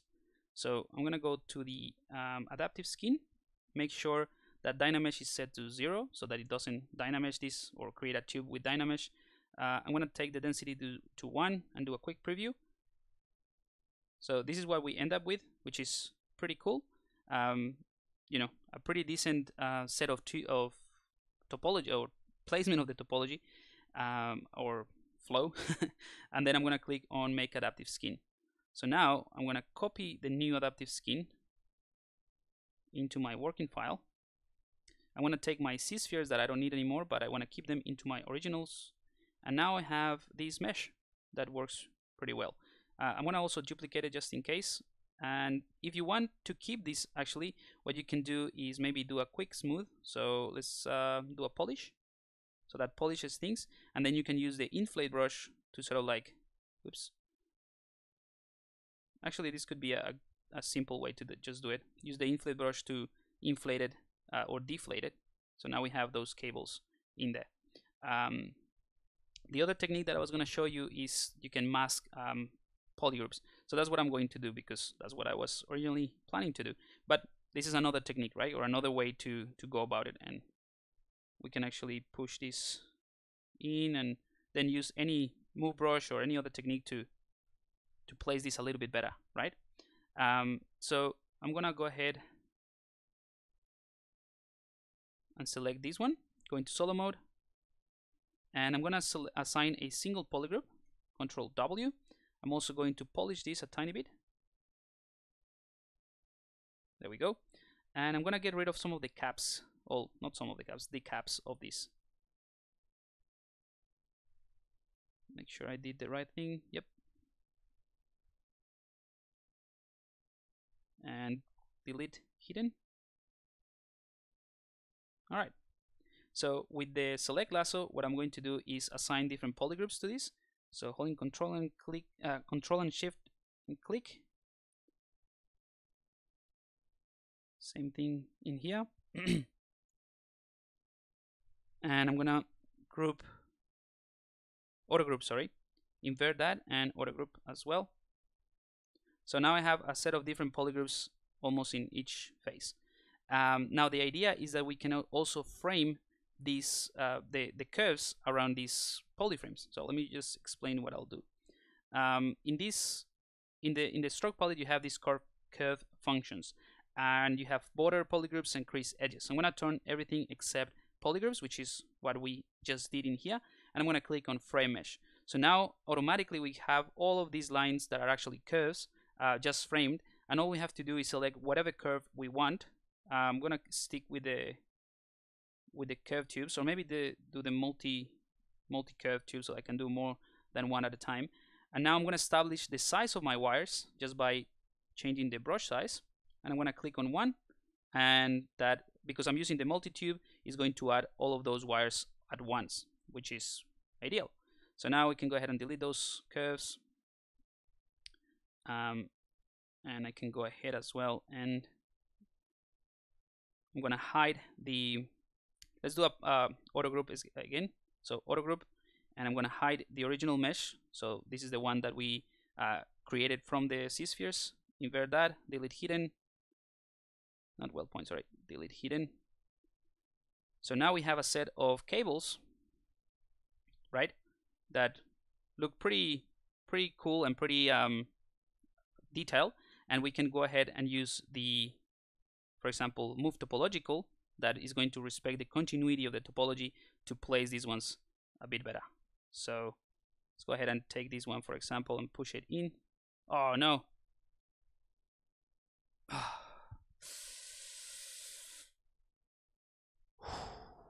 Let's hope I didn't lose that. Anyway, we're finishing up anyway. I'm pretty confident ZBrush did a quick save.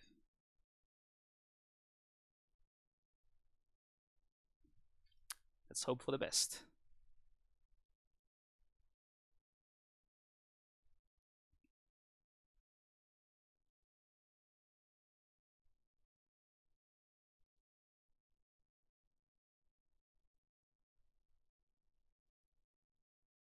Yeah, not too bad. I think we have something.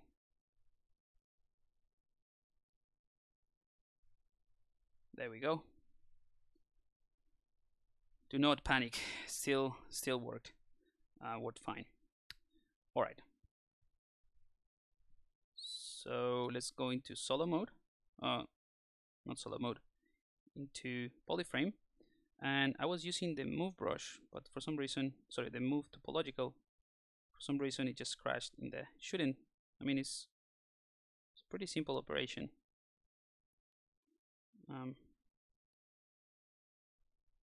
Oh, hang on. Let's try it again. There we go.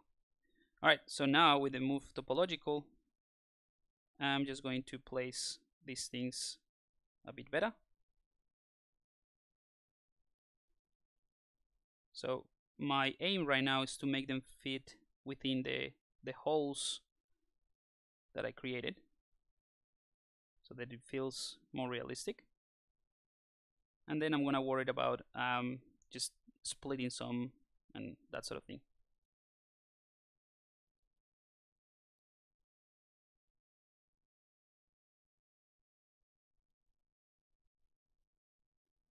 But yeah, this technique is a pretty handy one to create complexity with these tubes or these cables, and it's just using the ZSphere, so you have a lot of control before before you commit to do anything. I'm gonna go ahead and start pushing things out now, maybe with a smaller brush size actually, and that's gonna really sell the effect, just to make it not as perfect.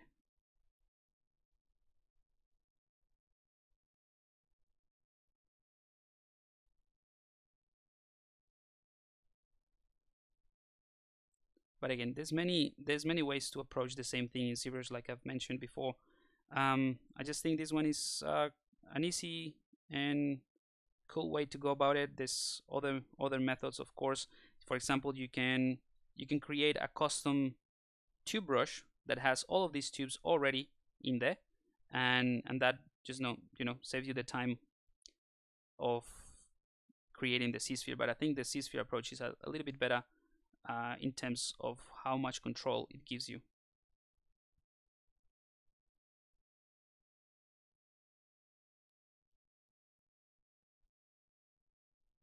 All right, so I'm happy with this. Let's go ahead and do a quick mirror and weld. So now we have that in a separate tool that is mirrored. I'm going to enable dynamic just to make them a bit softer. And I think we are done. So I'm going to do a quick render with polyframe so you see how everything is looking. Let's do a quick save as well. And do a render, and actually let's do a render with the poly frame with a skin shade.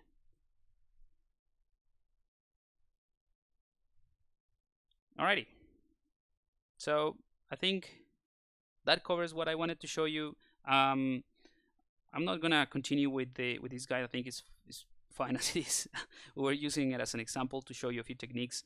If I have time, I will do the body, which I actually literally haven't touched since the first stream where I just blocked it in, and then just finished up the concept in Photoshop or Keyshot or anything else. All right, so let me know, guys, if you have any questions, last minute questions. Otherwise, I'll have to wrap it up right now. Hopefully those techniques that I just showed you are somehow helpful. If you haven't tried it, at least I think they're a good way to get into the habit of learning new things and apply them to your workflow, because these techniques also work for something that is not hard surface, right? Everything that I showed you can be applied to more organic stuff. This is not like super hard surface, right? It's still relatively unpolished surfaces. Let's do it again. There we go. But for the most part, I think it covers what I wanted to show you. Just as a quick reminder, or for those of you who just joined us or recently joined us, there are a couple of things or a couple of announcements that I have. The first one is that the digital clay pack is almost ready. That's if you go to my Instagram, I've been sharing this type of things. So this is almost done. It is a set of brushes that allows you to recreate the look and feel of real clay, but obviously digitally. Why didn't play? Anyway, so that's almost done. I'm hopefully ready to make it available this week for you guys. And the other thing is the contest. So let me just show you the brushes really quick. Oh, they're not absolutely final. I'm still tweaking them. But this should give you a good idea what I do.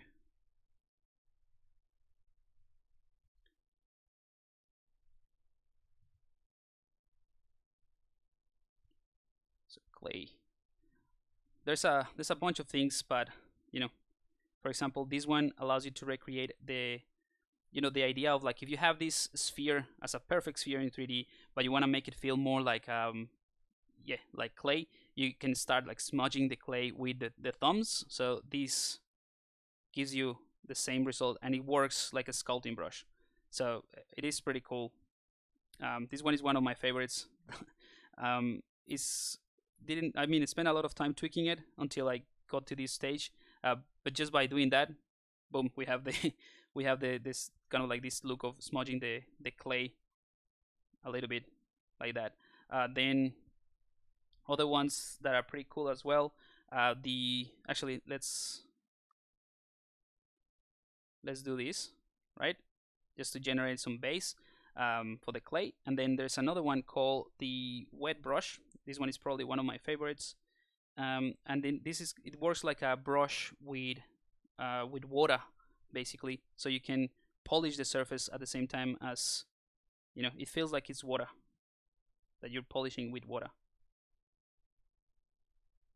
So I absolutely love this one. I've been using it quite a bit to generate the look and feel, and it's really good. And then the other one, I'm not gonna go through all of them. I just want to show you some other stuff. Like this adds like pieces of clay. So if you have a clean mesh and then you want to add some pieces of clay, this one gives you that effect, like just adding volume but very, very sharp edges, like if this was just pieces of clay that you're adding on top of your mesh. And they all work as as a sculpting brush. So they're not alphas. They're not, well, they have alphas, some of them. They're not like click and drag alphas, basically. You can work them as the standard brush or the clay brush.